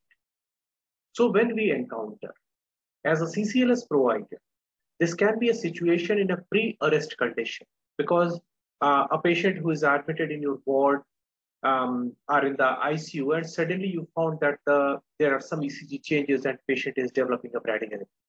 Or you have done a successful resuscitation of a patient, and once there is a return of a spontaneous circulation, is still ECG showing some bradyarrhythmia, and you have to identify as a CCLS provider. Or a patient may also present in the emergency department with certain signs and symptoms, and when you examine the patient, you find that there is a bradyarrhythmia. So what exactly is the bradycardia? By definition, we know when the heart rate goes below 60, this is called as bradycardia. But actually, a patient becomes symptomatic only when the heart rate goes below 50. Up to this point, usually patients do not present with the symptom. But we must remember that the normal variation in the heart rate is there, especially for the trained athletes where the bradyarrhythmia is well tolerated, or even a patient is on beta blocker therapy who can have the heart rate of less than 50 and they remain stable. This is very important to understand that what happens in bradycardia that leads to problem to a patient, that creates some certain symptoms in the patient. So when there is a bradycardia, because of some pathological condition, this leads to a decrease in the cardiac output, which leads to hypotension, and this hypotension decreases the cardiac output and decreases the tissue perfusion. And this hypoperfusion of the various vital organs leads to a symptom development in the bradyarrhythmia patient. So we can understand with this diagram, the heart rate has gone down. The stroke volume tries to compensate to maintain the cardiac output, but the stroke volume does not increase as the heart rate goes down in that much proportion. So there is a drop in the cardiac output. So effective cardiac output decreases. That's why patient becomes symptomatic. What are the different types of bradyarrhythmia? We must understand. Sinus bradycardia, which means the rhythm is say normal, like a normal sinus rhythm. Only thing is the heart rate has gone below 60. The second class in the classification, the second one is the sinus node dysfunction. When the sinus node, which is actually a natural pacemaker, where the generation of the electrical activity is not taking place or it is delayed. So that's called as sinus node dysfunction, and that is leading to development of the pacemaker activity from some other things. And third important, as a CCLS provider, one important component is the AV block, which can be a first degree, second degree, which is Mobitz type 1, or we call it as Wenckebach's phenomena, or Mobitz type 2. These two first and seconds are an incomplete heart block, or there can be a complete heart block, that's a third degree heart block. We are well aware that this is the sinus bradycardia. We can see that P wave is present, QRS complex is present. It means atrial depolarization and repolarization is taking place, and all the waves are conducting very well. So PQRS relation is 1:1, but the rate is less than 60 beats per minute. Sinus node dysfunction, which is caused by the absent pacemaker activity at the sinus node, so that the other areas starts working as a pacemaker, like atria, AV junction, that's we call it as junctional rhythm, or even the ventricle starts depolarization. That means we can have a wide QRS complex. So depending upon from where it is generating, we call it as atrial escape, where there can be a late P wave, or P wave morphology may be different, or there can be junctional escape, where the narrow complex will be there with a retrograde P wave or absent P wave, and idioventricular escape when there is a wide QRS complex, but usually the idioventricular rhythms are 30 to 40 beats per minute. Usually these are non-perfusing rhythms. Now coming on the different blocks. First degree, second degree, second degree type 1, type 2, and complete heart block. As a CCLS provider, we must understand that how to differentiate these blocks. This is very important because once you identify the blocks, then only you can decide that what exactly is happening. So first degree AV block, we all know, all the P waves are followed by QRS complex. The only abnormality is the PR interval is prolonged. So normal PR interval is 0.12 to 0.2 seconds. When it is more than 0.2 seconds, we call it as first degree AV block. So usually there is no problem in identifying the first degree AV block. Now, there can be difficulty in identifying the second degree type 1, second degree type 2, and complete heart block. To differentiate between these three blocks, second degree type 1, second degree type 2, and complete heart block, we have to look for three things. First thing, when we call it as a block, when P waves are more than QRS. So all P waves are not leading to a generation of QRS. Now, for differentiating between these three, we look at RR interval. You can see in this one, we look at RR interval. If the RR interval is same, like this is none other than the complete heart block. So now we are left with these two, second degree type 1 and second degree type 2 block. To differentiate between these two, we look at PR interval. If the PR interval is fixed, you can see here PR interval is fixed. You can see PR interval is fixed. This is second degree type 2 block. And if there is a prolonged PR interval, there is a prolongation of PR interval followed by a drop beat. You can see this one. This is what we call it as Wenckebach's phenomena. This is second degree type 1 block. So this is how we differentiate the three types of blocks. So what happens when these patients present to us? Usually patient comes with certain symptoms because there is a possibility that this bradycardia is either creating some symptoms in the patient or there is some other underlying cause and which is causing actually a problem. This is not the bradycardia which has happened because of this underlying disease which is causing the symptom. So patient usually presents with certain symptoms in the form of patient may complain dizziness, giddiness, lightheadedness. Our patient can complain that there are certain syncopal attacks. Our patient can say that there is some missed beats or I'm having a chest discomfort. So these are the symptoms which a patient can present when we come across with a patient with a bradycardia.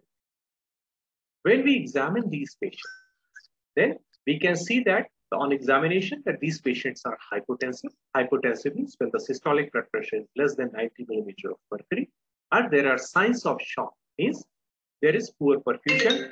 You can see that there is a peripheries are cold, capillary filling time has increased, patient is having a cold sweats, and there is a discoloration of the peripheral skin. So that's the signs of shock.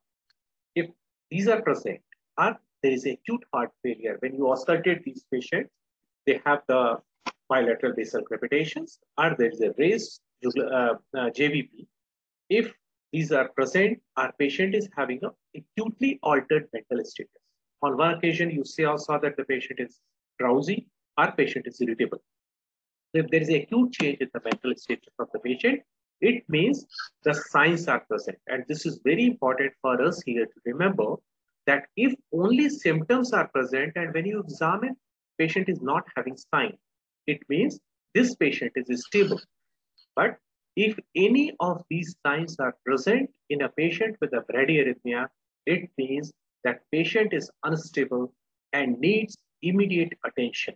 And if not treated aggressively and quickly, patient can deteriorate and patient may develop cardiac arrest. So if we follow a stepwise approach in a patient who is adult with a bradyarrhythmia, so patient present to us with the symptoms, we evaluate the patient, and if only signs are present, symptoms are present, it means patient is stable. But if the signs are also, we can examine and we found that there are signs, patient is unstable. So if the patient is stable, we have a time. But don't leave this patient. This patient needs to be monitored regularly, continuously, and get a 12-lead ECG done and look for an expert consultation. But at any point of time, if this patient becomes unstable patient should be supported with oxygen. Breathing should be assisted as appropriate. If the patient requires only oxygen, our patient is requiring non-invasive ventilation, our patient is requiring intubation, mechanical ventilation. So all these should be supported accordingly. Pharmacologically, our electrical therapies are required depending upon what kind of a bradyarrhythmia patient is having. If time permits, we can get a 12-lead ECG, but if the patient is unstable, then do not waste time for doing an ECG. Quickly treat this patient either with electrical therapy or with a pharmacological therapy, and look for the cause. Because what is important, that treating the underlying cause is always important and a priority. At this point of time, I would like to remind you that the most common cause in pediatric population of bradycardia is hypoxemia. So giving oxygen will be very vital, especially in the pediatric patients. And the mnemonics in CCLS, we call it as hit the target. So first is the hypoxia, acidosis, tension pneumothorax, toxins, hypovolemia. The treatment of the cause is equally important along with the treating a bradyarrhythmia situation. So all causes, possible causes which are reversible should be thought, and these patients should be treated aggressively. So how to approach these patients? Quickly identify when the symptoms were, when the onset of these symptoms has happened. So this will help you by taking history, quick history. It will guide you that what can be the possible cause. Because if it is the acute symptoms, it is possible that the patient is having either the acute pulmonary event or patient is having some toxins, hypoglycemia. And if it is a prolonged one, then it means that there is some other underlying problem this we can evaluate. Do a focused examination because you want to evaluate that whether this patient is stable or unstable. And by doing an examination, you can look for an underlying cause, which is treating the underlying cause is always a priority. And if time permits, a relevant investigations, not all investigation, but the relevant investigation which can make your diagnosis confirmed, like looking at the potassium or looking at the metabolic acidosis, will be crucial at this stage for confirmation of your diagnosis. So how do we manage this? The first thing, besides airway breathing, means supporting with oxygen or intubating and mechanically ventilating, the drug required for managing the bradyarrhythmia is a first-line drug is atropine, 0.6 milligram intravenously. We can give few doses of atropine, but a maximum dose 3 milligram. We should not exceed the dose of 3 milligram. If patient is not responding, we can start with the adrenaline infusion at 0.1 to 0.5 microgram per kg per minute, or dopamine 5 to 20 microgram per kg per minute. Isoproterenol means isoprenaline can be given as a 20 to 60 microgram as a bolus, followed by an infusion of 1 to 20 microgram per minute. But one should be very, very careful that a patient who is having acute pulmonary event, there can be ischemic chest discomfort, our patient can have pain, and patient can complain uneasiness.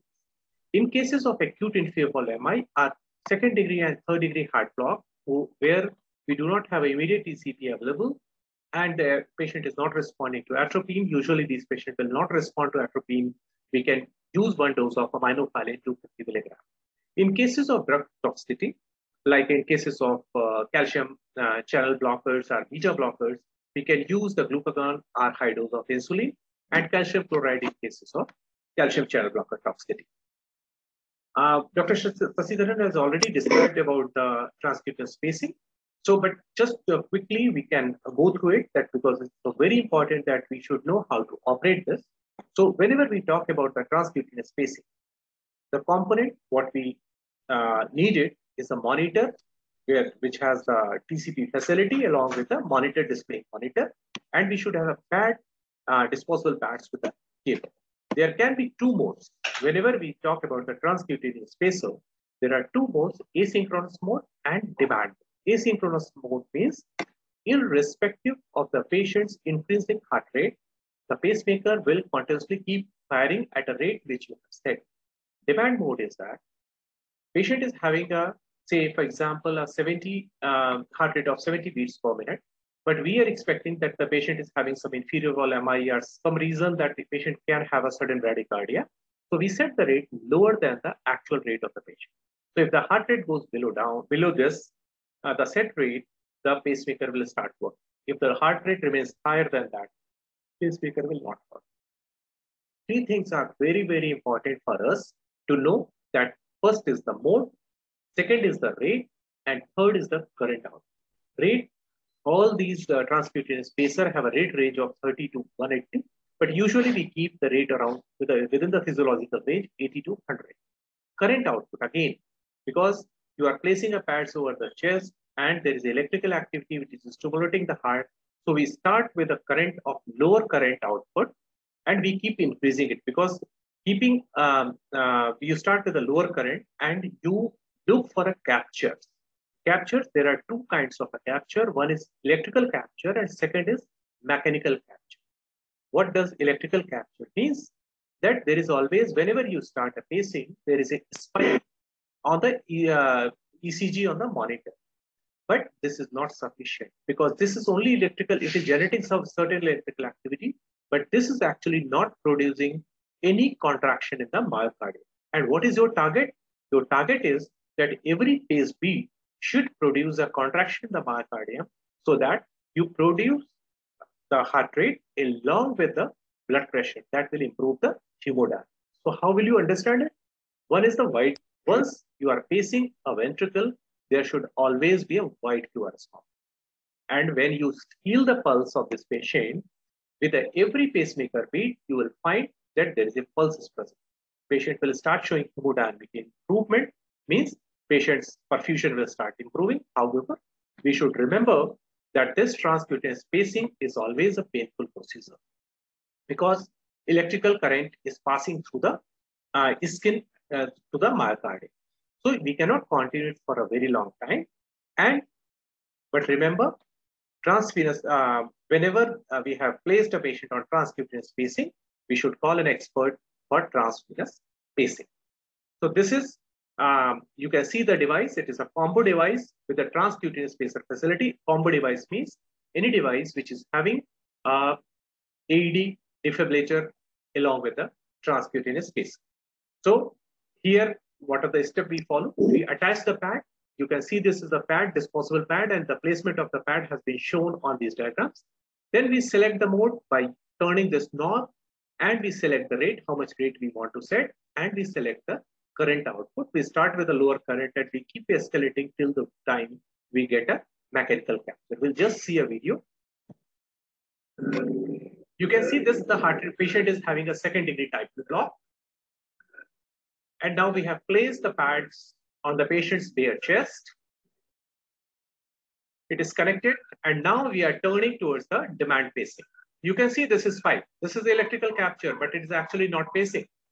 Now we have increased the rate to 100. Now we are increasing the current. You can see this 35, 40, 50, no pacing. On 60 is still no pacing. We have further, because there is no wide QRS complex. Now you can see this is the generation of a wide QRS complex and the rate of 100 beats per minute. You can see the heart rate is increasing and is reaching to 100. So this is actually a pacing which is required. This is the current which is required to pace this patient. So there are certain conditions which needs special attention, and we should remember that in these conditions, even the patient remains stable, patient is still stable, we should arrange the transcutaneous pacer. And this is if a patient had any history of recent asystole. So these patients are having a high tendency to develop a complete heart block or second degree type 2 block. Are any patients who is having a second degree type 2 block or complete heart block, or there is a alternating bundle branch block. Means you found that sometime it's a right bundle branch block, after some time you got a ECG done, patient is having a left bundle branch block. So this means its patient is the most commonly having an acute coronary event. So in all these conditions, keep a standby pacing even a patient seems to be stable, because these patients usually do not respond to the atropine. What is important here for us to remember that treat this underlying cause besides treating the bradyarrhythmia. So ensure that the patient temperature is normal. If patient is having acute coronary event, this can be a candidate for percutaneous coronary intervention. So we should be ready to send this patient to a cath lab, or may need thrombolysis. Depending upon the time frame when we have received this patient, ensure that adequate oxygenation is being done If there is a hypo or hyperkalemia, a correction of the potassium has to be done. Any patient is having a metabolic acidosis should be corrected. And if we are suspecting any toxicity, we should address the toxicity so that we can improve the heart rate. So to conclude, what is important that bradyarrhythmia, which we may encounter in the peri-arrest situation. Peri-arrest means pre-arrest, during arrest, and post-arrest. Our patient may have some new onset and patient can present in the ward itself or in the emergency department. Symptomatic bradyarrhythmia should be assessed for two things. One, whether the patient is stable or unstable. To differentiate between stable and unstable, we have to look for signs. If signs are present, it means patient is unstable. If signs are not present, only symptoms are there, it means patient is stable. And we should look for an underlying cause because treating underlying cause is always a priority. Immediately, these unstable patients should be managed, airway, breathing, and circulation. So oxygenation, adequate oxygenation, management of airway depending upon how the patient is, and we need a pharmacological intervention. Transcutaneous spacer is a life-saving procedure for those patients who are unresponsive to the medical treatment and treat the underlying cause appropriately. There are certain conditions, as I said, second-degree type 2, complete heart block, or alternative bundle branch block, where you need a standby pacing. In spite of that, patient is still stable. Thank you very much. I'll be happy if you have any question to answer. Please carry on.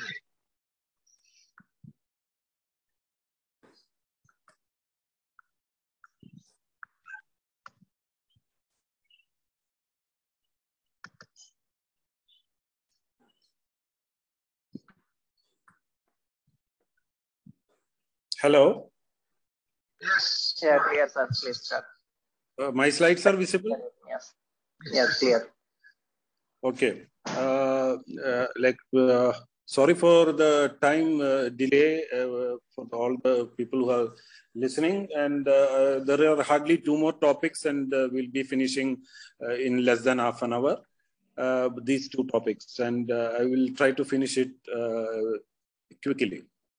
So, see, now you have heard about bradyarrhythmias, and like bradyarrhythmia, tachyarrhythmias are also a pre-arrest condition. If it is not intervened within the stipulated time, like they can go for cardiac arrest. So you should have the knowledge, the presence of mind, and the skill to manage these cases. So tachyarrhythmia, you call tachyarrhythmia when the heart rate is more than 100 per minute. And when there are signs and symptoms due to rapid heart rate, then you call them symptomatic tachycardia. Usually the heart rate will be more than 150 per minute. The key to manage these cases is to determine whether there is a pulse is present or not. If it is present, then determine whether the patient is stable or unstable and provide treatment based on this patient's rhythm and condition. So the common rhythms, what we have here is sinus tachycardia, supraventricular tachycardia, atrial fibrillation, atrial flutter, VT, monomorphic, polymorphic, and wide complex tachycardia of uncertain type. So normal sinus rhythm, you all know that the rate is 60 to 100 per minute. You will have a P, a QRS, and T all in very good shape. You call it sinus tachycardia when there is an increase in heart rate more than 100, and this may be due to the physiological conditions like pain, fever, where there is a compensatory increase in the heart rate. Then come, which is commonly known arrhythmia, that is atrial fibrillation, where the atria is fibrillating. You will find the classical fibrillatory waves where atria, there is no effective cardiac output. There will be the fibrillation of the heart. It is also known as quivering of the heart. So the pulse will be irregular. And you can have the classical fibrillatory waves. So that is atrial fibrillation. Then atrial flutter. Atrial flutter, the classical sawtooth appearance. You can see on the sawtooth appearance. And here the ventricular rates, atrial rates are much more than the ventricular rate. And it will be 3 to 4 times more than the ventricular rate. So the classical description, sawtooth wave, that is atrial flutter. Supraventricular tachycardia, you can see the rates are much higher. It can go to 200 to 220. You will not be able to appreciate the P wave, T wave, etc. The QRS is very narrow, less than 0.12 seconds. Ventricular tachycardia, you have monomorphic ventricular tachycardia and polymorphic ventricular tachycardia. Monomorphic, you can see it's all uniform and wide complexes. And polymorphic, it is wide complexes, but it is not uniform and it is irregular. So that is polymorphic VT. And I put ventricular fibrillation also. There is absolutely no morphology. There is no cardiac output. The heart is fibrillating. And it's also called quivering. So no cardiac output, and most of you and all of you will be familiar about this, that what it needs is a shock. Asystole I put here, it is a flat line because some drugs which is given here, like adenosine, can cause transient asystole. So if it is not transient, if it is continued, then you will have to manage.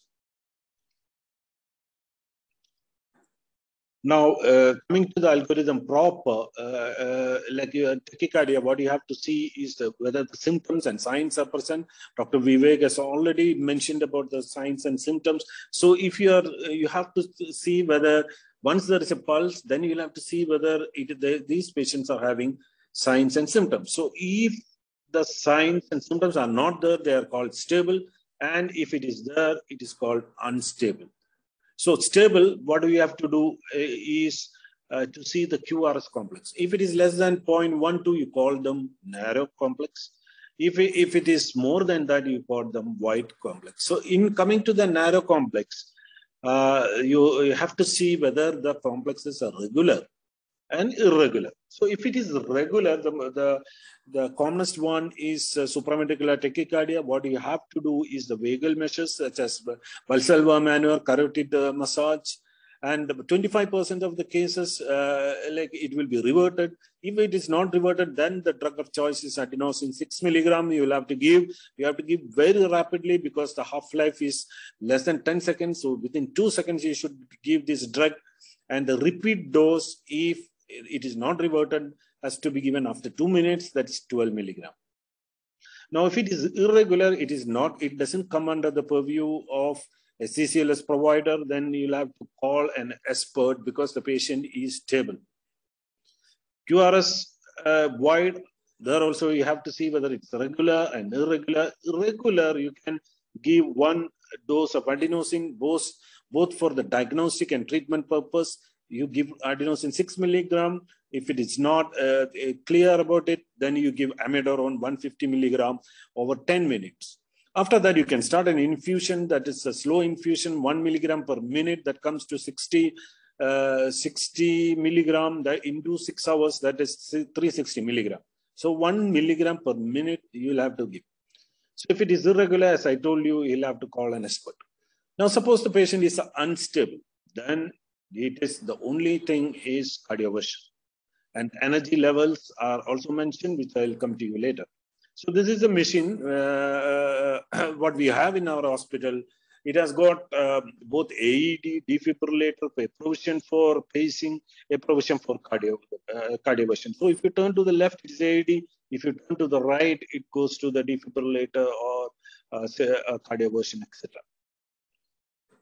So when you know about the defibrillator, you should know about your defibrillator or whatever the machine you have. Whether the one thing what you have to know is whether it is monophasic. What does monophasic means? It means the current flows in one direction, and it is biphasic also. Here the current flows in two directions. So what is the difference? If the current is flowing in two directions, that biphasic, the energy required to suppress the arrhythmias is lesser. So if it is biphasic, you have to give a lesser energy. And if it is a monophasic, because it goes in only one direction, the current we have to give is more. So by monophasic, it is more, and biphasic, it is less. So synchronized compression uses a sensor to deliver a shock. So where does it synchronize? It synchronizes on the peak of the QRS mode once the sync button, sync mode. So what is the sync mode? So what you can see is this is the sync mode. If that sync mode is pressed, then it synchronizes. There will be always a delay in the delivery of shock when compared with the defibrillation, because it has to analyze multiple complexes for synchronization. So always one should know that there will be a delay in delivering the shock when compared to defibrillation. And all this will be a low energy shock. See, you have to give a low energy shock, always with synchronization. If it is not synchronized, then it can go for ventricular fibrillation. So low energy shocks will always have to be synchronized. Now the steps quickly, Dr. Shashidharan has already mentioned. You remember this 3C: consent, crash cart, and consider sedation. You have to take the consent of the patient. You have to tell him that we are going to give a shock. It may be slightly painful. Then you keep the crash cart ready, because I told you, like, it can anyway sometimes go for ventricular fibrillation. Consider sedation. You should always consider. It's not that you will have to give it. Consider sedation, because these patients are already unstable, and if you're giving a sedation, it may deteriorate their sensorium and also hemodynamic parameters. After that, after these 3 C's, you have to turn on the monitor. So turn on the monitor, that is the one you have to change it. And attach monitor lead for display of the rhythm.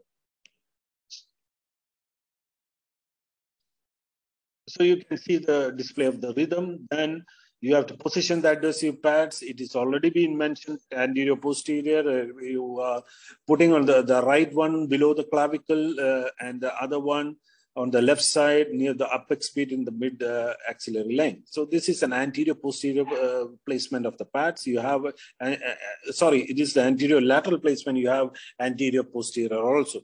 So this is anterior lateral. So you have put the pads. Then after that, you press the sync button. That is the sync button. So once sync button is pressed, you will change. You will see the change here on the R, where there will be some spots, pointers, which is coming.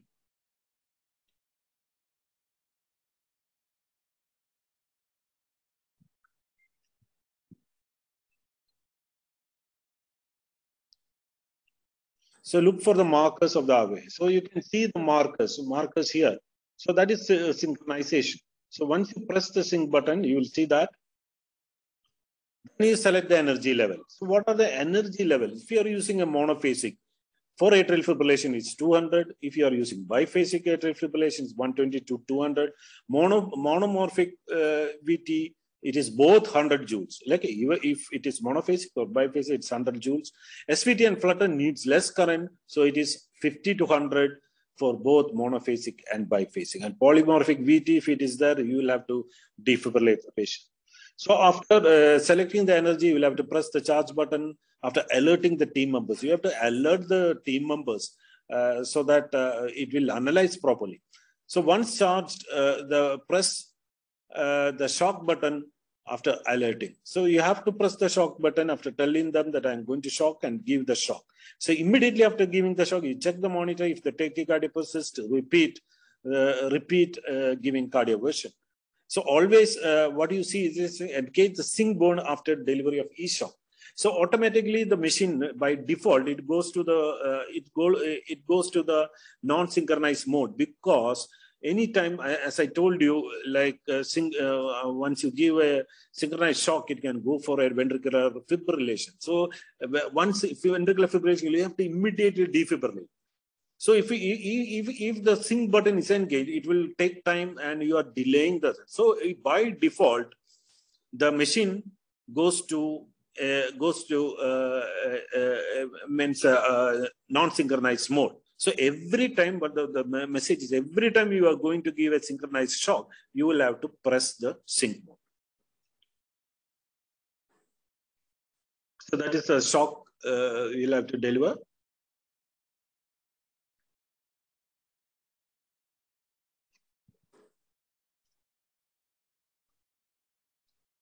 Already been spoken, and cardioversion, it has been already mentioned also. So what the home what take home message what you have is when you get a tachycardia with a pulse, you have to see whether the symptoms are there or not. These are the symptoms. These are symptoms and signs, and if these are there. If these are not there, you call them stable. If it is stable, it is mainly the pharmacological drugs you are going to give, and if it's the unstable, you are going to give the cardioversion. So that is the message what we have. And cardioversion, you should know how to give it, which has been already been explained by the previous speaker also, and I have also emphasized more on that. Thank you very much for the patient hearing. Yeah, am I audible? Yeah. Audible. Okay. Senior faculty members of Indian Association Council, ISA office bearers, national and state office bearers of ISA and IMA Malappuram, and the members attending the CCLS course, a warm good evening to everyone. And I thank the office bearers and office bearers for giving me an opportunity to be a part of this program. So I'll be dealing with the last but a vital topic, the team dynamics. So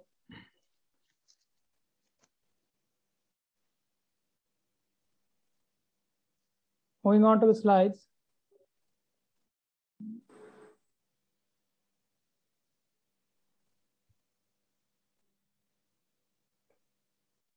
So team dynamics, in effective resuscitation is a result of a good teamwork. The aim is to work as a team while performing. Can you expand it? Means it full in slideshow? Yeah. Go to slideshow. You'll find that below, no? Yeah, sir, yeah. That's okay. So the aim is to work as a team while performing high quality resuscitation skills with effective communication between the team leader and team members. So coming to the core concept of team dynamics, there are 6 core concepts. First one is the specific task assignments with understanding team members' strengths and weaknesses. Second one is avoiding crosstalk and following a closed loop communication. Third one is clear and directed delegation of messages. Fourth one is giving constructive inputs. Fifth one is mutual respect for team members. And the 6th concept is the debriefing. So we'll go to each core concept in detail. So all rescuers on the team should be able to respond quickly and effectively in an emergency situation. An effective multi-rescuer team dynamics help give victim the best chance of survival after cardiac arrest. So Deepak, please make it the full screen. That it's not moving. Change the slide also. You again do the slide sharing because the slides are not moving, and it is not in the slideshow. Okay, sir. Okay.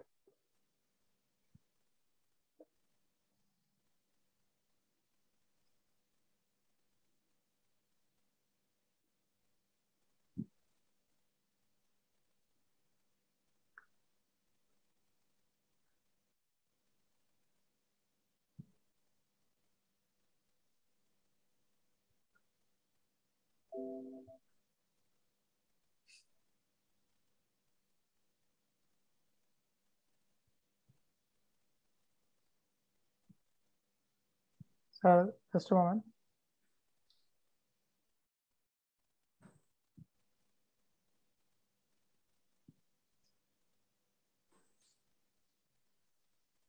Yeah, it's moving. You can put slideshow. Yeah.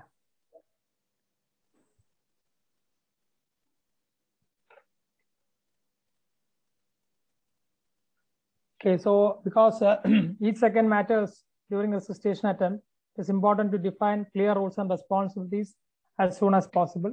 And this is done according to each team member's skill level And when all members know their responsibilities clearly, then only the team functions smoothly. So coming to the positions for 6-person high performance team. Deepak. Sir? You remove the slideshow, it may change. It's not moving. So now? It is in the roles and responsibility. Then I'll do. Now, Just, sir? yeah. Now, yes. Yeah. Now, coming to the positions for 6-person high performance teams. Surely this picture shows the positions of various team members. Usually there are 6 team members in a high performance team, including the team leader, an airway manager, a chest compressor, 1 person dealing with the monitor and defibrillator, 1 person dealing with the IV bar IO access and giving medications. And the last one is a recorder, time recorder. So coming to the duties in detail. Every resuscitation team must have a defined team leader.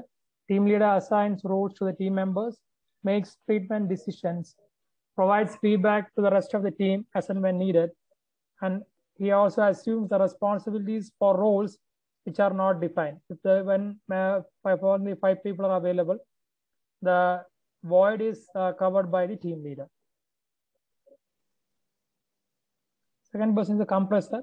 Compressor assesses the patient, and when the arrest is confirmed, without wasting time, after activating the emergency system, he starts chest compressions according to the protocol.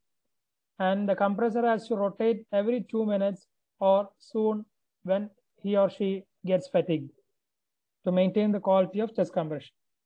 Third person is the airway manager. The manager opens the airway, provides bag mask ventilation at the rate of 2 inhalations after each 30 compressions, and he or she inserts airway adjuncts as and when appropriate. The fourth person is the person dealing with the monitor or defibrillator. He or she brings and operates the monitor or defibrillator, and he places it in a position which will be clearly seen by the team member and most of the team. And the fifth person is the person dealing with the intravenous or intraosseous access and giving medications according to the instructions from the team leader. The sixth person is a timer or the recorder.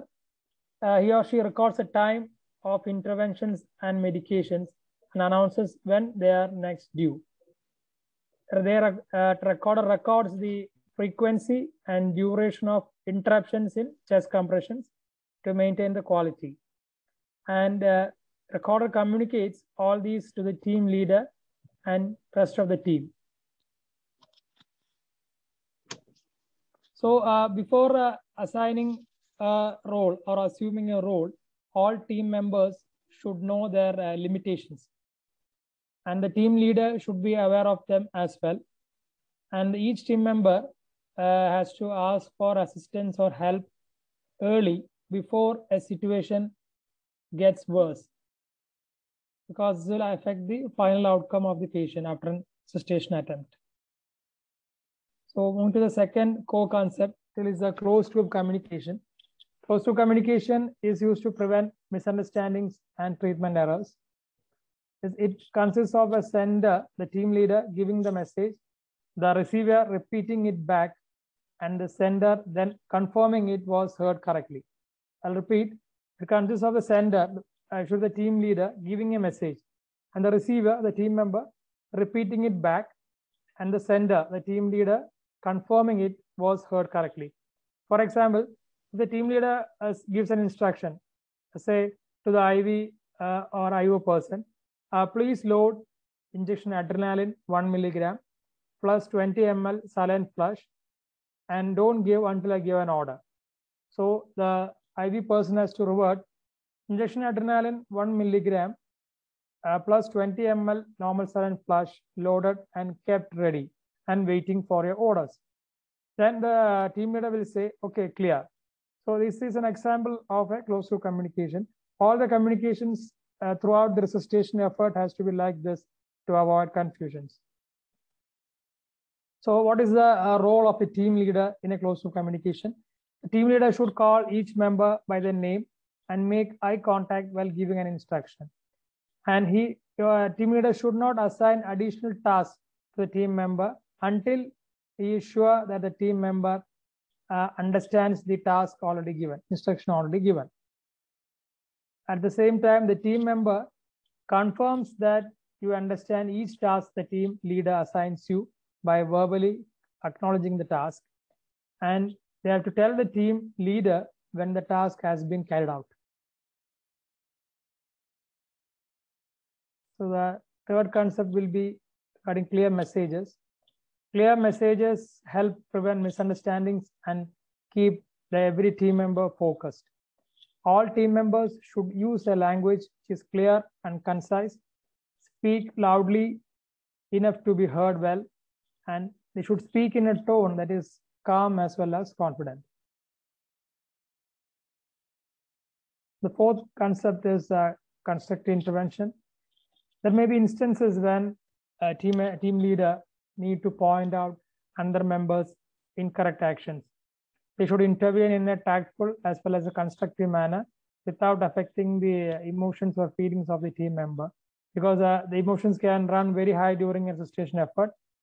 So, and especially it is important when some member is about to make mistake on a drug, dose, or an intervention.